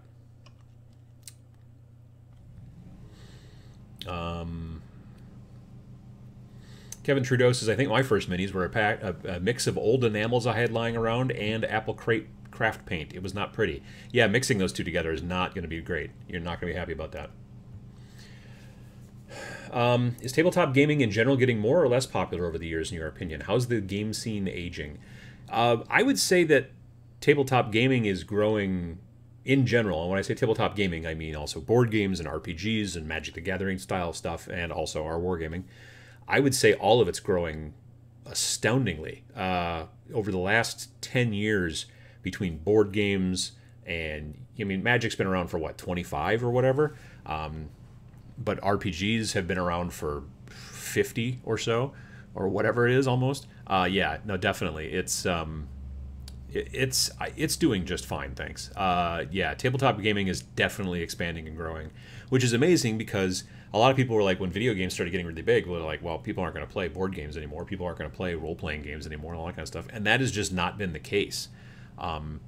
There's a lot of people out there who also want to do this type of stuff. They want to do the stuff where they're playing, you know, like when you want to play with friends and you want to get together and have maybe some adult beverages and some snacks and play like some fun board games. That's very difficult to do with like all of you sitting around playing video games. You know, role-playing games give you a type of thing that role-playing games and video games, like tabletop role-playing games, give you stuff that video games can't, frankly. You know, the hobby aspect behind wargaming and all that kind of stuff is huge for a lot of people. So that's why that's a big deal. And then, of course, just the Magic the Gathering style collectible card games. Those are very popular just because people love to collect and people love combos and people love tournaments and that kind of across-the-table, face-to-face sort of thing. So, yeah, no, it's been very, very popular. Just because also nerd culture in general has gotten a lot more popular. You know, all the big superhero movies that are all the huge blockbusters now, all the you know, all that stuff is just really taken off. So definitely. Get fiddle equals guitar. Ah, well, there we go. Paul Noxie says, yes, the Lictor looks dated. Hope they make a new one. Yeah, I think that would be I think that would be cool too. Tyler asks, Adam, in regards to the Lictor, are you against proxying to use one?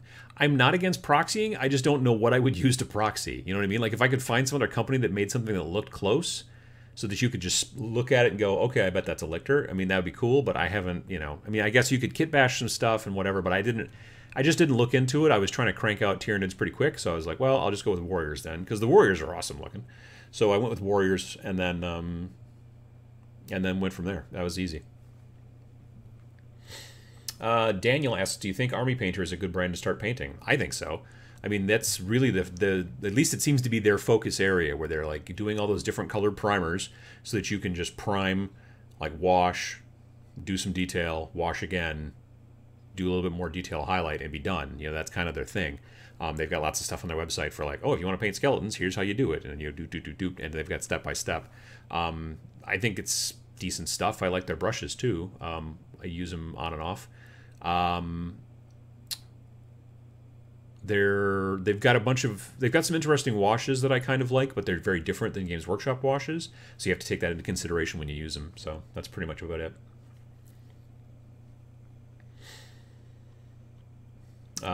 Ben says that Magic the Gathering isn't growing if sales are anything to go by. Magic the Gathering goes up and down, and currently it seems to be a bit of a down. But it will probably cycle back up again. Like, at least that's the way that store owners that I'm friends with have told me. Like, you would be unkind to your bottom line if you decided not to carry Magic the Gathering at your game store. Let's just say that. But yeah, there are times when it's constantly, you know, up and down. Like, there's times when it's like, it's not selling very well. And there's other times when you can't keep anything in stock. And it kind of depends on the sets, depends on a lot of different things. So yeah. VJ Morph says, some other company, huh? And then notes, first Morph Minis model should be a Lictor proxy. That'd be, yeah, sure. I mean, someone's got to make one. Why not? Randall, the social aspect of tabletop gaming is very underappreciated. Shooting the shit, trading advice after a game is always a highlight for me. Oh yeah, absolutely. I mean, that's, like, don't get me wrong, I'm not anti-video game. I've been a video gamer for a long time. I don't do it nearly as much as I used to, but I used to do it a lot. When I did it, though, one of the big things that really got me going was the fact that I would, at first, go to LAN parties and then eventually started running LAN parties. From about late November 1998 to mid 2004, 2005, somewhere in there, I used to run this big LAN party. Me and another guy used to run this big LAN party. It started out small. It was like 5 of us. But eventually it grew to the point where I think our biggest one, we had 98 players. But we had these LAN parties we would do like once a quarter. And it was awesome. It was so much fun. It was spectacular. It was a lot of work, but it was a lot of fun. But that was, again, the more social aspect of it. That was the playing, and like, you shoot somebody in the game or whatever, and then you know that guy's sitting over there, and you can be like, yeah, or whatever, and then he's be like, and it's just, I don't know, that part of it was a lot of fun. Whereas just sitting on the couch and playing multiplayer against other people, you'd be like, all right, well, I killed that guy, sip. Yeah, I don't know what else are you going to do. It's yeah, definitely. I think that social aspect, at least for a person like myself, is something that's important. Other people love the maybe more detached kind of from the social portion of video gaming, which is also fine as well. Joshua Daniel Flores says, miniature wargaming has boomed over here in the Philippines. Well, that's cool. We've had a sizable community ever since the 90s, but the amounts at least doubled or tripled over the last 5 years. Well, that's really cool. Yeah, definitely. Love the old metal Lictor. I have 2. If you want to kit bash up a Lictor, I recommend starting with the Broodlord from Deathwatch Overkill and adding scything claws onto its shoulders. Yeah, I could see that. It's big enough. I mean, it's not, well, yeah, I have to look at it a little bit, but that's not a bad idea. Brian Schmidt says, Adam, do you play any tabletop RPGs, or are you exclusively a wargamer? We're playing a Starfinder campaign at work, and we're having a blast with it. Currently, we are playing at work. Sometime we haven't done it in a while now because we've been very busy. But for a while on Tuesdays, we were doing during lunch. We were playing D&D 5th edition. When my very first tabletop game that wasn't like Monopoly or Sorry or stuff like that was Dungeons and Dragons, like in the 5th grade. So that I've got a background in RPGs, but I hadn't played any for quite some time. And then this last, like I said, about the last 3-4 months, we've played on and off at work. 5th edition. 5th edition looks great. I mean, it's really, I think, interesting. So yeah. Anyway, but it was a lot of fun. But I don't do it frequently. I guess I don't do it with other people too much. I know there is now a new 40K game called Wrath and Glory. I think it's called Wrath and Glory. That's a 40K RPG that came out. But I almost bought it at Gen Con, but I was like, is there anybody that? Because then I'd have to run it probably, and I was just like, thinking about time. I mean, I should have just bought it and just read it just for fun, just to see cool stuff. But I did not. Well, partially it was because I was also constantly during Gen Con this year, I was thinking, is this going to be something I can take back with me in the car? Because there was 4 of us in the car, and it was kind of tight. So I couldn't like buy anything real big because then I wouldn't be able to get it back. So that was sort of a problem.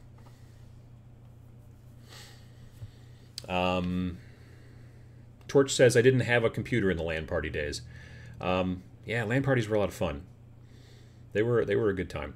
I mean, I don't know. These days, the concept of taking my PC apart and lugging it to someplace else and then putting it all back together again doesn't make me want to do it. But you know what I would love? I would love to like something that's super portable, like the Nintendo Switch. Like get together with a whole bunch of people and play like a really, not just like Mario Kart, but something really interesting, maybe a little crunchy. Like on those, something very small and easy to handle, or if it was like, if laptops can game pretty well these days, but they're pretty expensive when you go that direction. But I would love to see something that's very portable that a bunch of people could sit down and play and have a really good time, and it wouldn't take, because I can't tell you how many little LAN parties we tried to do like in people's houses and would like blow fuses and stuff because we brought too many computers over and that kind of stuff. I mean, it's a problem. We had a LAN party one time there were not enough fuses in the building. Like we had probably 30 people in this building, and it was an old building, and we were blowing really old fuses. So like from World War I type fuses, I think.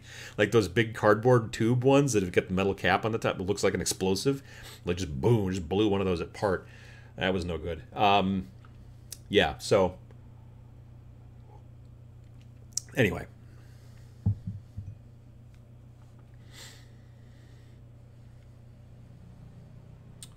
What else have we got here? Uncle Adam, I'm also tired of the treadmill of new hotness in games that are frankly buggy pieces of $70 garbage. The longevity of tabletop gaming is a big attractor to me and why I've drifted away. Yeah, I mean, I can see what you're saying. I mean, talking about video games in that situation, I can totally see that.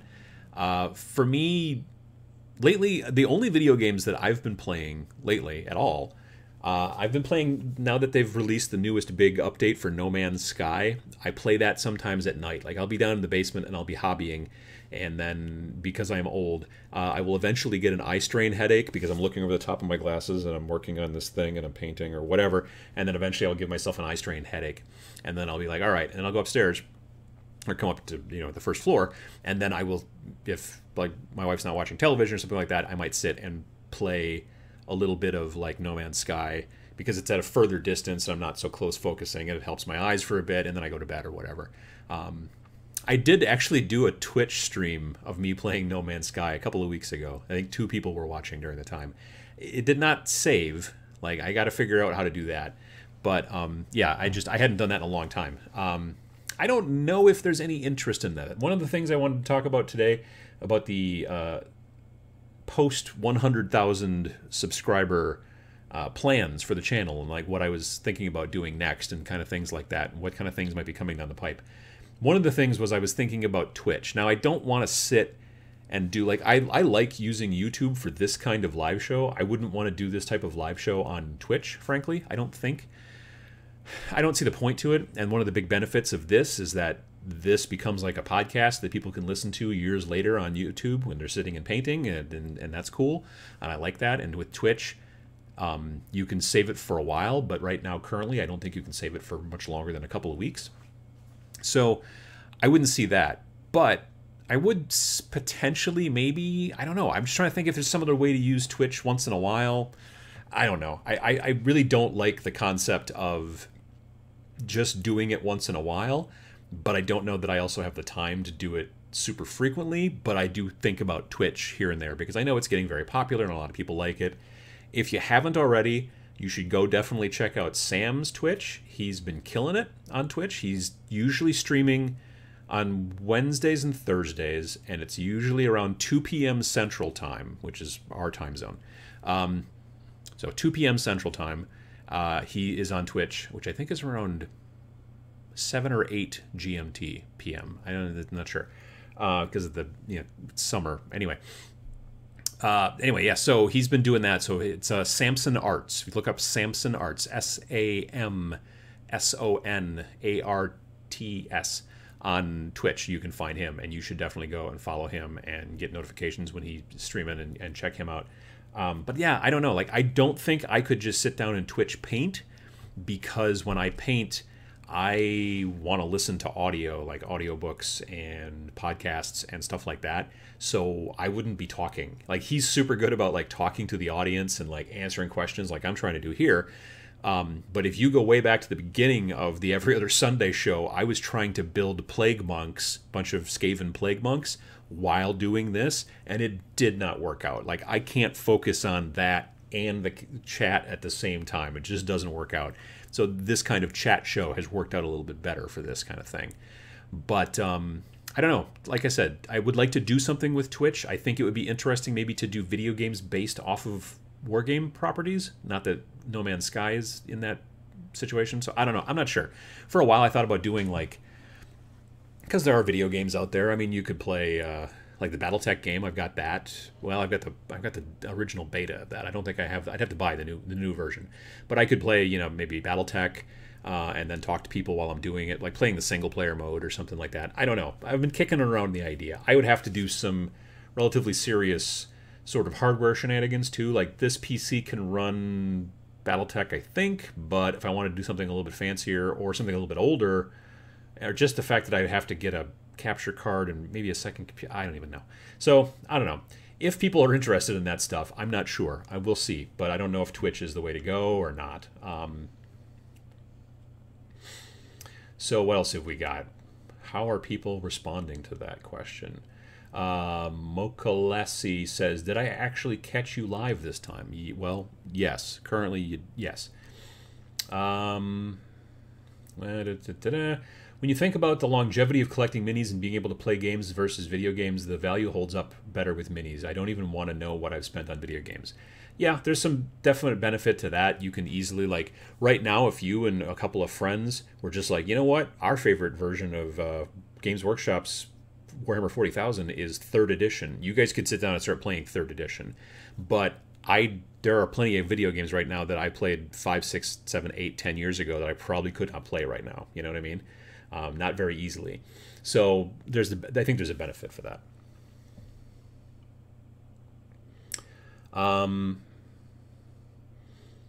Someone just said use Twitch for extra long streams and product reveals. Yeah, maybe. Joe says that Sam is killing it with Twitch. It's very entertaining. Yeah, very, very, very much so. Is Sam the Tau for sale guy? Yes, he is. That's Sam. He's a pro painter, award-winning painter, Crystal Brush trophy winners, Golden Demon trophy winners. He was the Privateer Press Grand Master at Gen Con a couple years back. So he was like the big, Best in Show winner for that one. So yeah, he's super good and he's a great guy. If you're going to be at Nova Open, he'll be there teaching classes and we're going to hang out. So there's that too. Jay Weir says, I started listening to last podcast on the left. Thank you for that. It is awesome. Yeah, they're awesome. I listen to them when I'm painting quite a bit. And then I get caught up and then I have to like wait for a while and I listen to other stuff and then I come back and I kind of binge. Yeah. Joe Mo says, sometimes I go back to favorite console or PC games when I get hobby burnout, or vice versa. Yeah, for me, it's not so much burnout. For me, it's just literally like it's late in the evening and my eyes are starting to hurt. So I need to focus on something that's more than, 6 inches from my face. And so it's an eye strain thing. And so I'll go sometimes I'll just watch YouTube, on the TV, because that's how I mostly watch most of my YouTube is on television. But otherwise, I'll maybe, lately I've been playing this No Man's Sky because it's a hoot. So yeah. Question: you said you listen to audiobooks while painting. Do you ever listen to Dan Carlin's Hardcore History? It is my go-to. I've had a bunch of people tell me about it, and I just haven't pulled the trigger. I don't know why. It's because I've listened to so many other podcasts, I guess, and some audiobooks, so I haven't ever been like, geez, what should I listen to? I don't ever have that issue, but I have heard plenty of it that I should probably do that.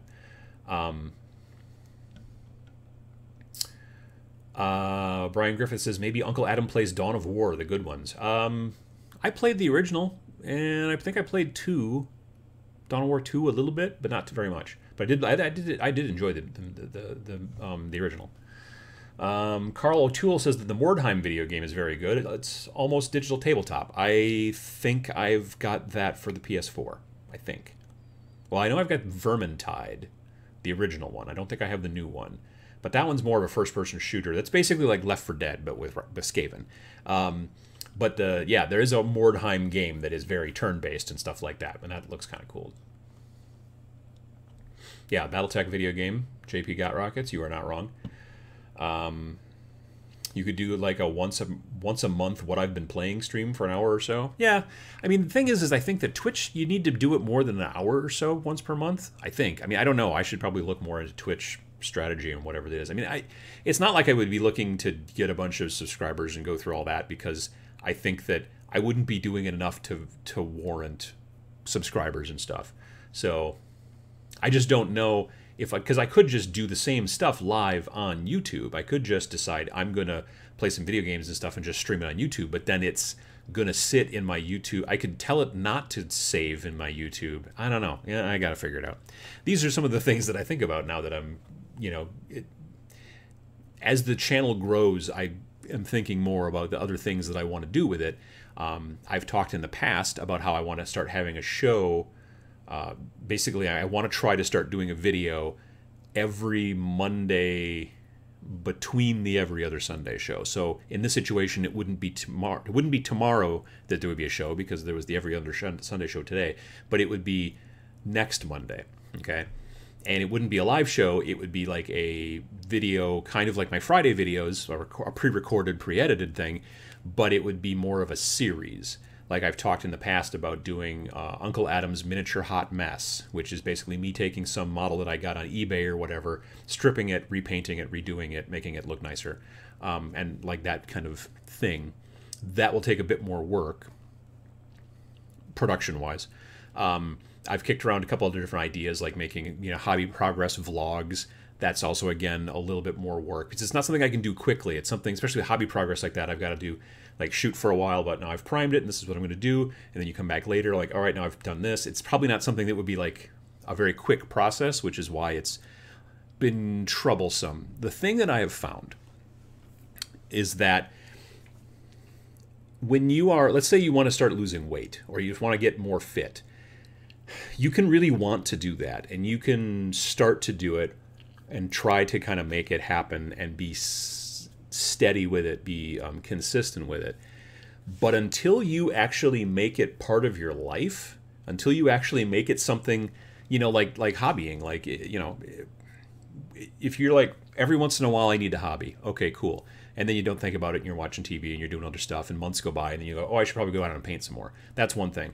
But when you are making it part of your life that it's kind of, I don't want to say constantly on your mind, I don't want you to go crazy, but when it's constantly something you're like, okay, well, what am I going to do tonight? If hobby is the first thing that pops into your head because you've gotten into such a rhythm with it and you want to keep going further with it, that's when you actually start to get gains.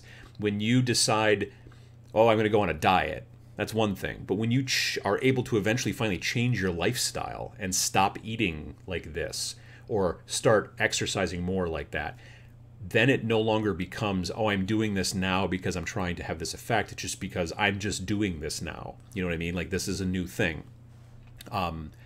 if you knew me back in the 2000s, there was a lot more of me. I was a much bigger guy.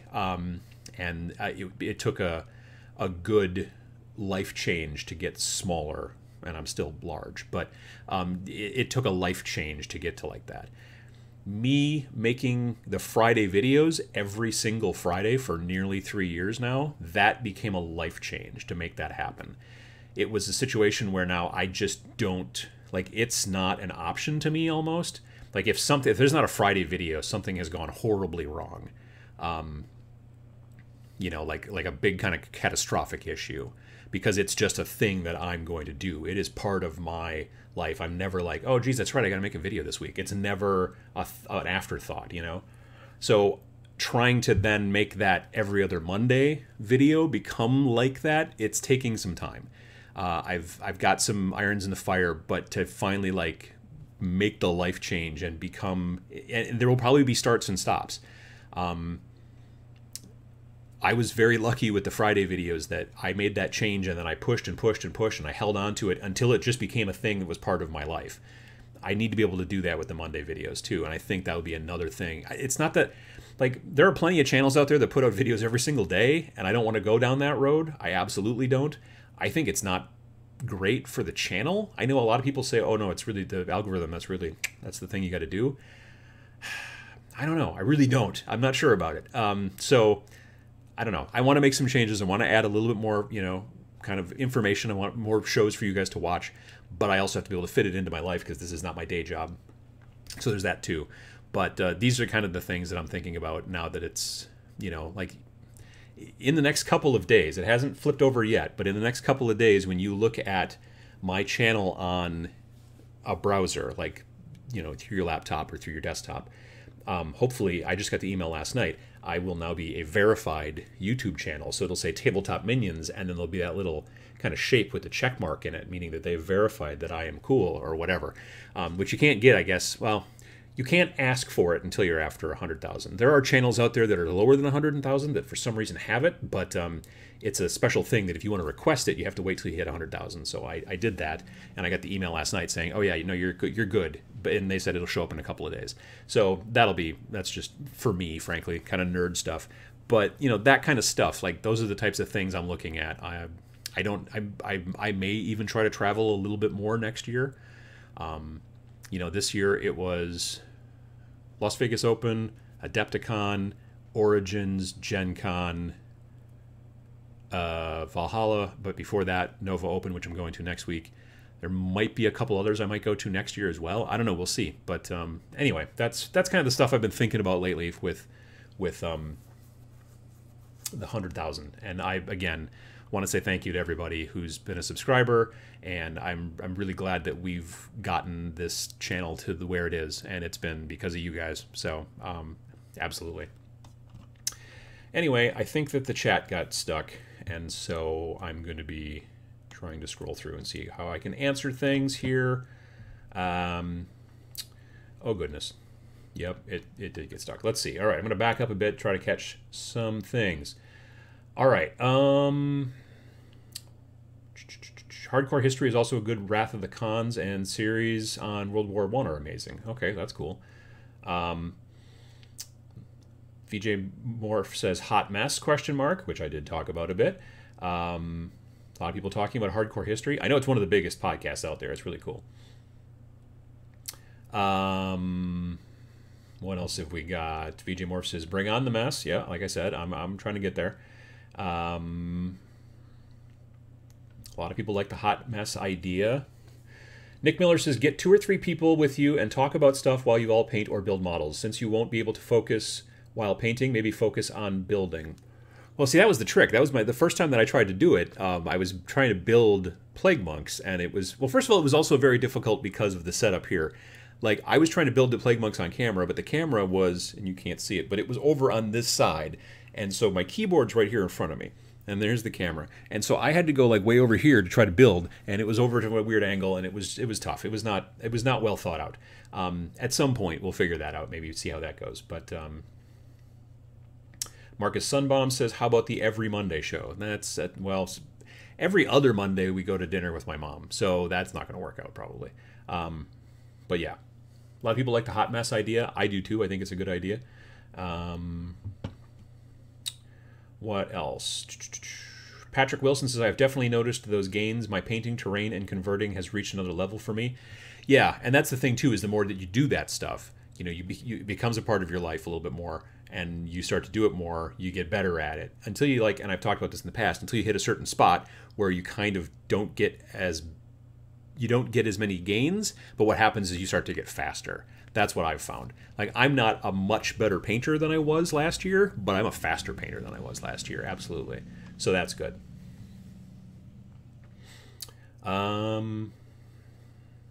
Something I would love to see on YouTube is a wargame campaign report. Not the battle reports, though. I find them boring, but all the stuff in between. Diplomacy, territory updates. Oh, that'd be kind of interesting. Yeah, I do need to start doing more battle reports. I've got a second battle report for Wreck Age, which I need to edit and put up. Maybe I'll do that. Not for Friday's video, maybe the next video. Yeah, well, when Matt and I got together and we filmed 2 battle reports, there was an audio problem, and so I have to go through this weird ritual to get the audio out of the recorder. I have to plug one recorder into another recorder and play from the recorder that we recorded on into the other recorder so that it records. And it's a thing. And so, but I need to, so maybe I'll do that this afternoon too, to record that second audio so that I can edit that stuff together. We'll see how it goes. But yeah, and then I want to start doing some Kill Team battle reports too, and maybe some other stuff, maybe a Shadespire. But yeah, I do want to start doing a little bit more of those, but I want to do them differently. Like, I think that the Wreck Age one was different than a lot of other battle reports, so that was fun.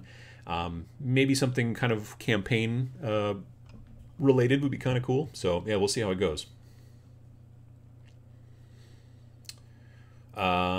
Let me see. What's your take on GW crossing over into movies and TV series? Oh, we talked about that a little bit earlier. I would love to see. We were talking about how it'd be like on Netflix or like maybe HBO, but I don't really have HBO, so I'd really like to see it on Netflix. Like a really cool Netflix, like maybe like an Inquisition style, like, you know, like something like if they just did like if they did an Eisenhorn series, yeah, unless they really stunk it up and did it poorly, I would be super happy. So yeah. Any conventions outside the United States? That's also a good question. I would like to go to Europe, predominantly the UK, I think. I would have to get a passport and go through all that rigmarole because I've not left the country yet. But it's something I've kicked around the idea of. I would like to go, you know, make a pilgrimage, as it were, and go to there and see how it works out. Travis says, I'm looking at getting an airbrush. Watch some of your videos. Iwata has a kit that comes with a brush, compressor, and all that for $200. Is that a good starting point to airbrushing? I mean, it might be. I don't know. I mean, $200 seems a little inexpensive. Maybe it's like a really good deal on Amazon or something like that. Like, I know, well, I mean, my compressor's, my compressor's not an Iwata. I don't know. My compressor's a Sparmax, which was expensive. Expensive-ish. It was like $350, but I got it for like 40% off. So, I think my airbrush, my Iwata airbrush was like $200 just by itself. Well, I mean, it came with the hose and some paints and stuff like that, but it was predominantly mostly by itself. Again, I got that 40% off too. That's one of the things that's sort of nice about Hobby Lobby. Yeah, that's a good question. I'm not sure. I mean, you could give it a try. I mean, it's $200. It's not bad. What I did was I bought a $200 or nearly $200 airbrush for 40% off. And then I bought just like a regular like $50 or $60 air compressor from the hardware store. It was noisy, but it did the job just fine. And then you could eventually decide if you wanted to upgrade to a better, more airbrush positive compressor, something that's got like a, you know, that's quieter and designed more for airbrush. So yeah.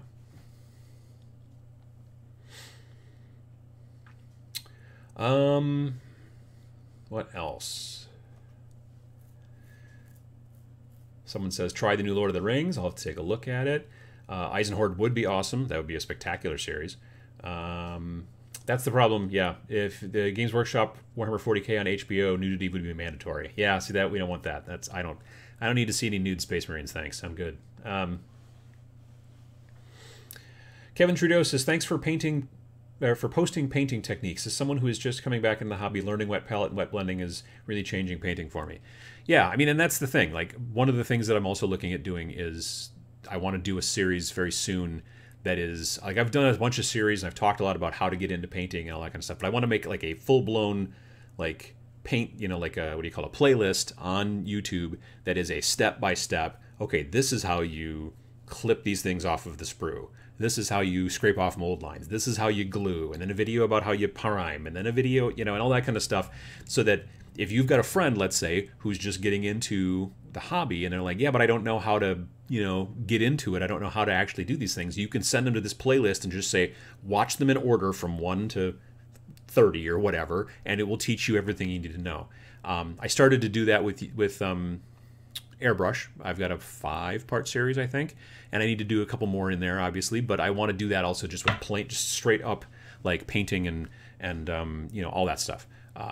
Building from opening the box to putting it on the table. I would love to do a series like that, and I'm looking at doing that soonish too. So yeah. No doubt it would be done up stinky and written by hacks that don't understand the universe. I've been disappointed too many times talking about a television show or a movie. Yeah, that's very possible. I could see that too. QWERTY Presser. Oh, fun. What do you think about GW branching out into kids' books? I think it makes total sense. I mean, D&D is doing the same thing.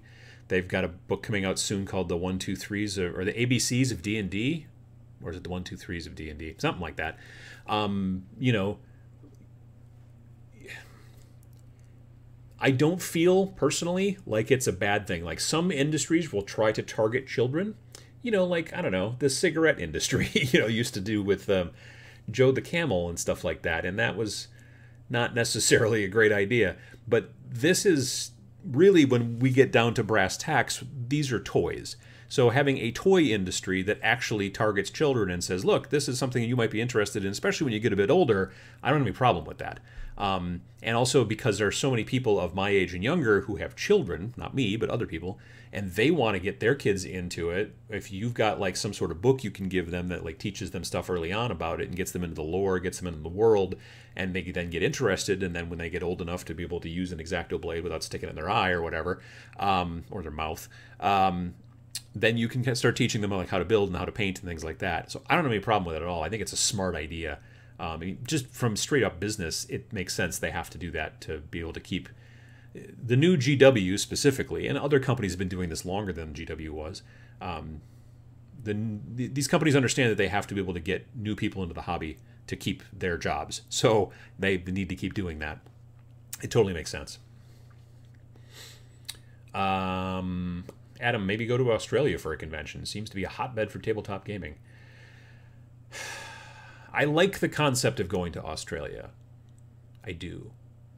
I don't like the concept. If they could like knock me out and then I would just wake up and I was there, but being like in the middle seat in an airplane like this for 20 some hours, 24, 28, 6 weeks, whatever it would take for me to get there, I'm a little concerned about that. Because I'm a big guy. I don't know. I would like to. It would be cool. I've never been there. It would be very interesting.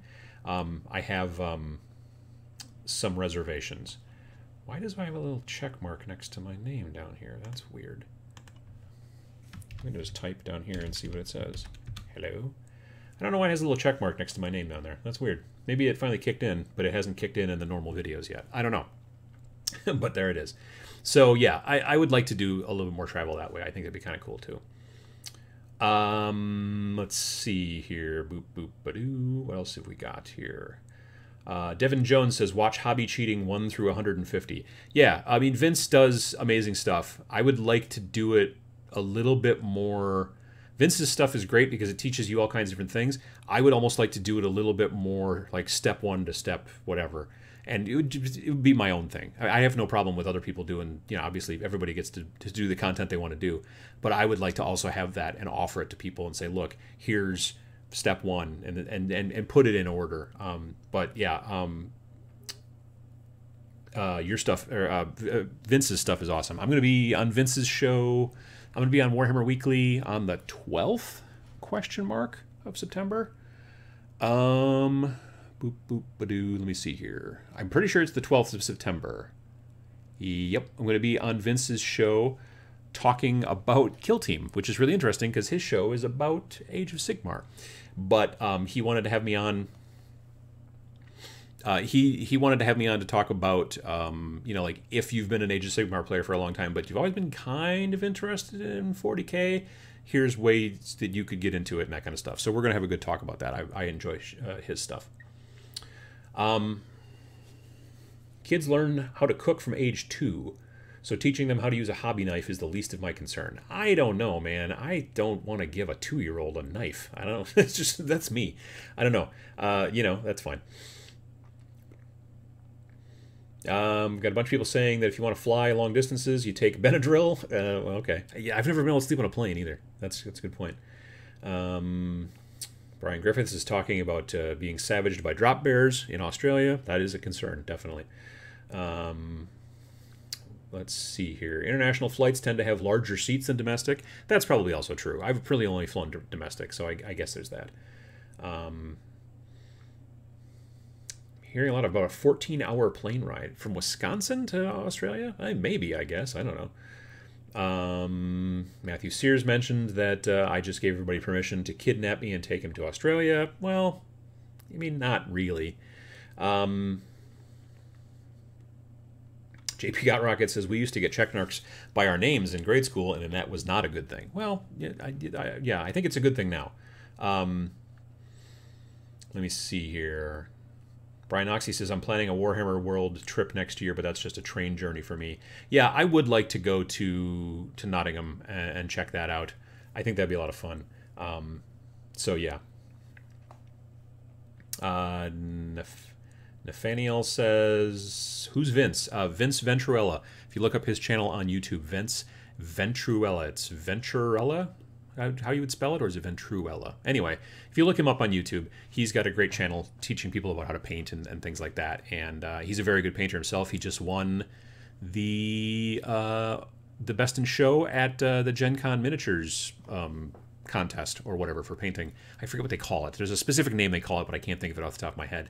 But yeah, he won Best in Show this past, when was it, the early August. So yeah, earlier this month. So yeah, it was an amazing looking model. It was one of the, I think, Sisters of Cain, like the big snake lady with the wings and all that stuff. And it was just super, really, really, really good. So yeah, and he got Best of Show for that. So yeah, really super good.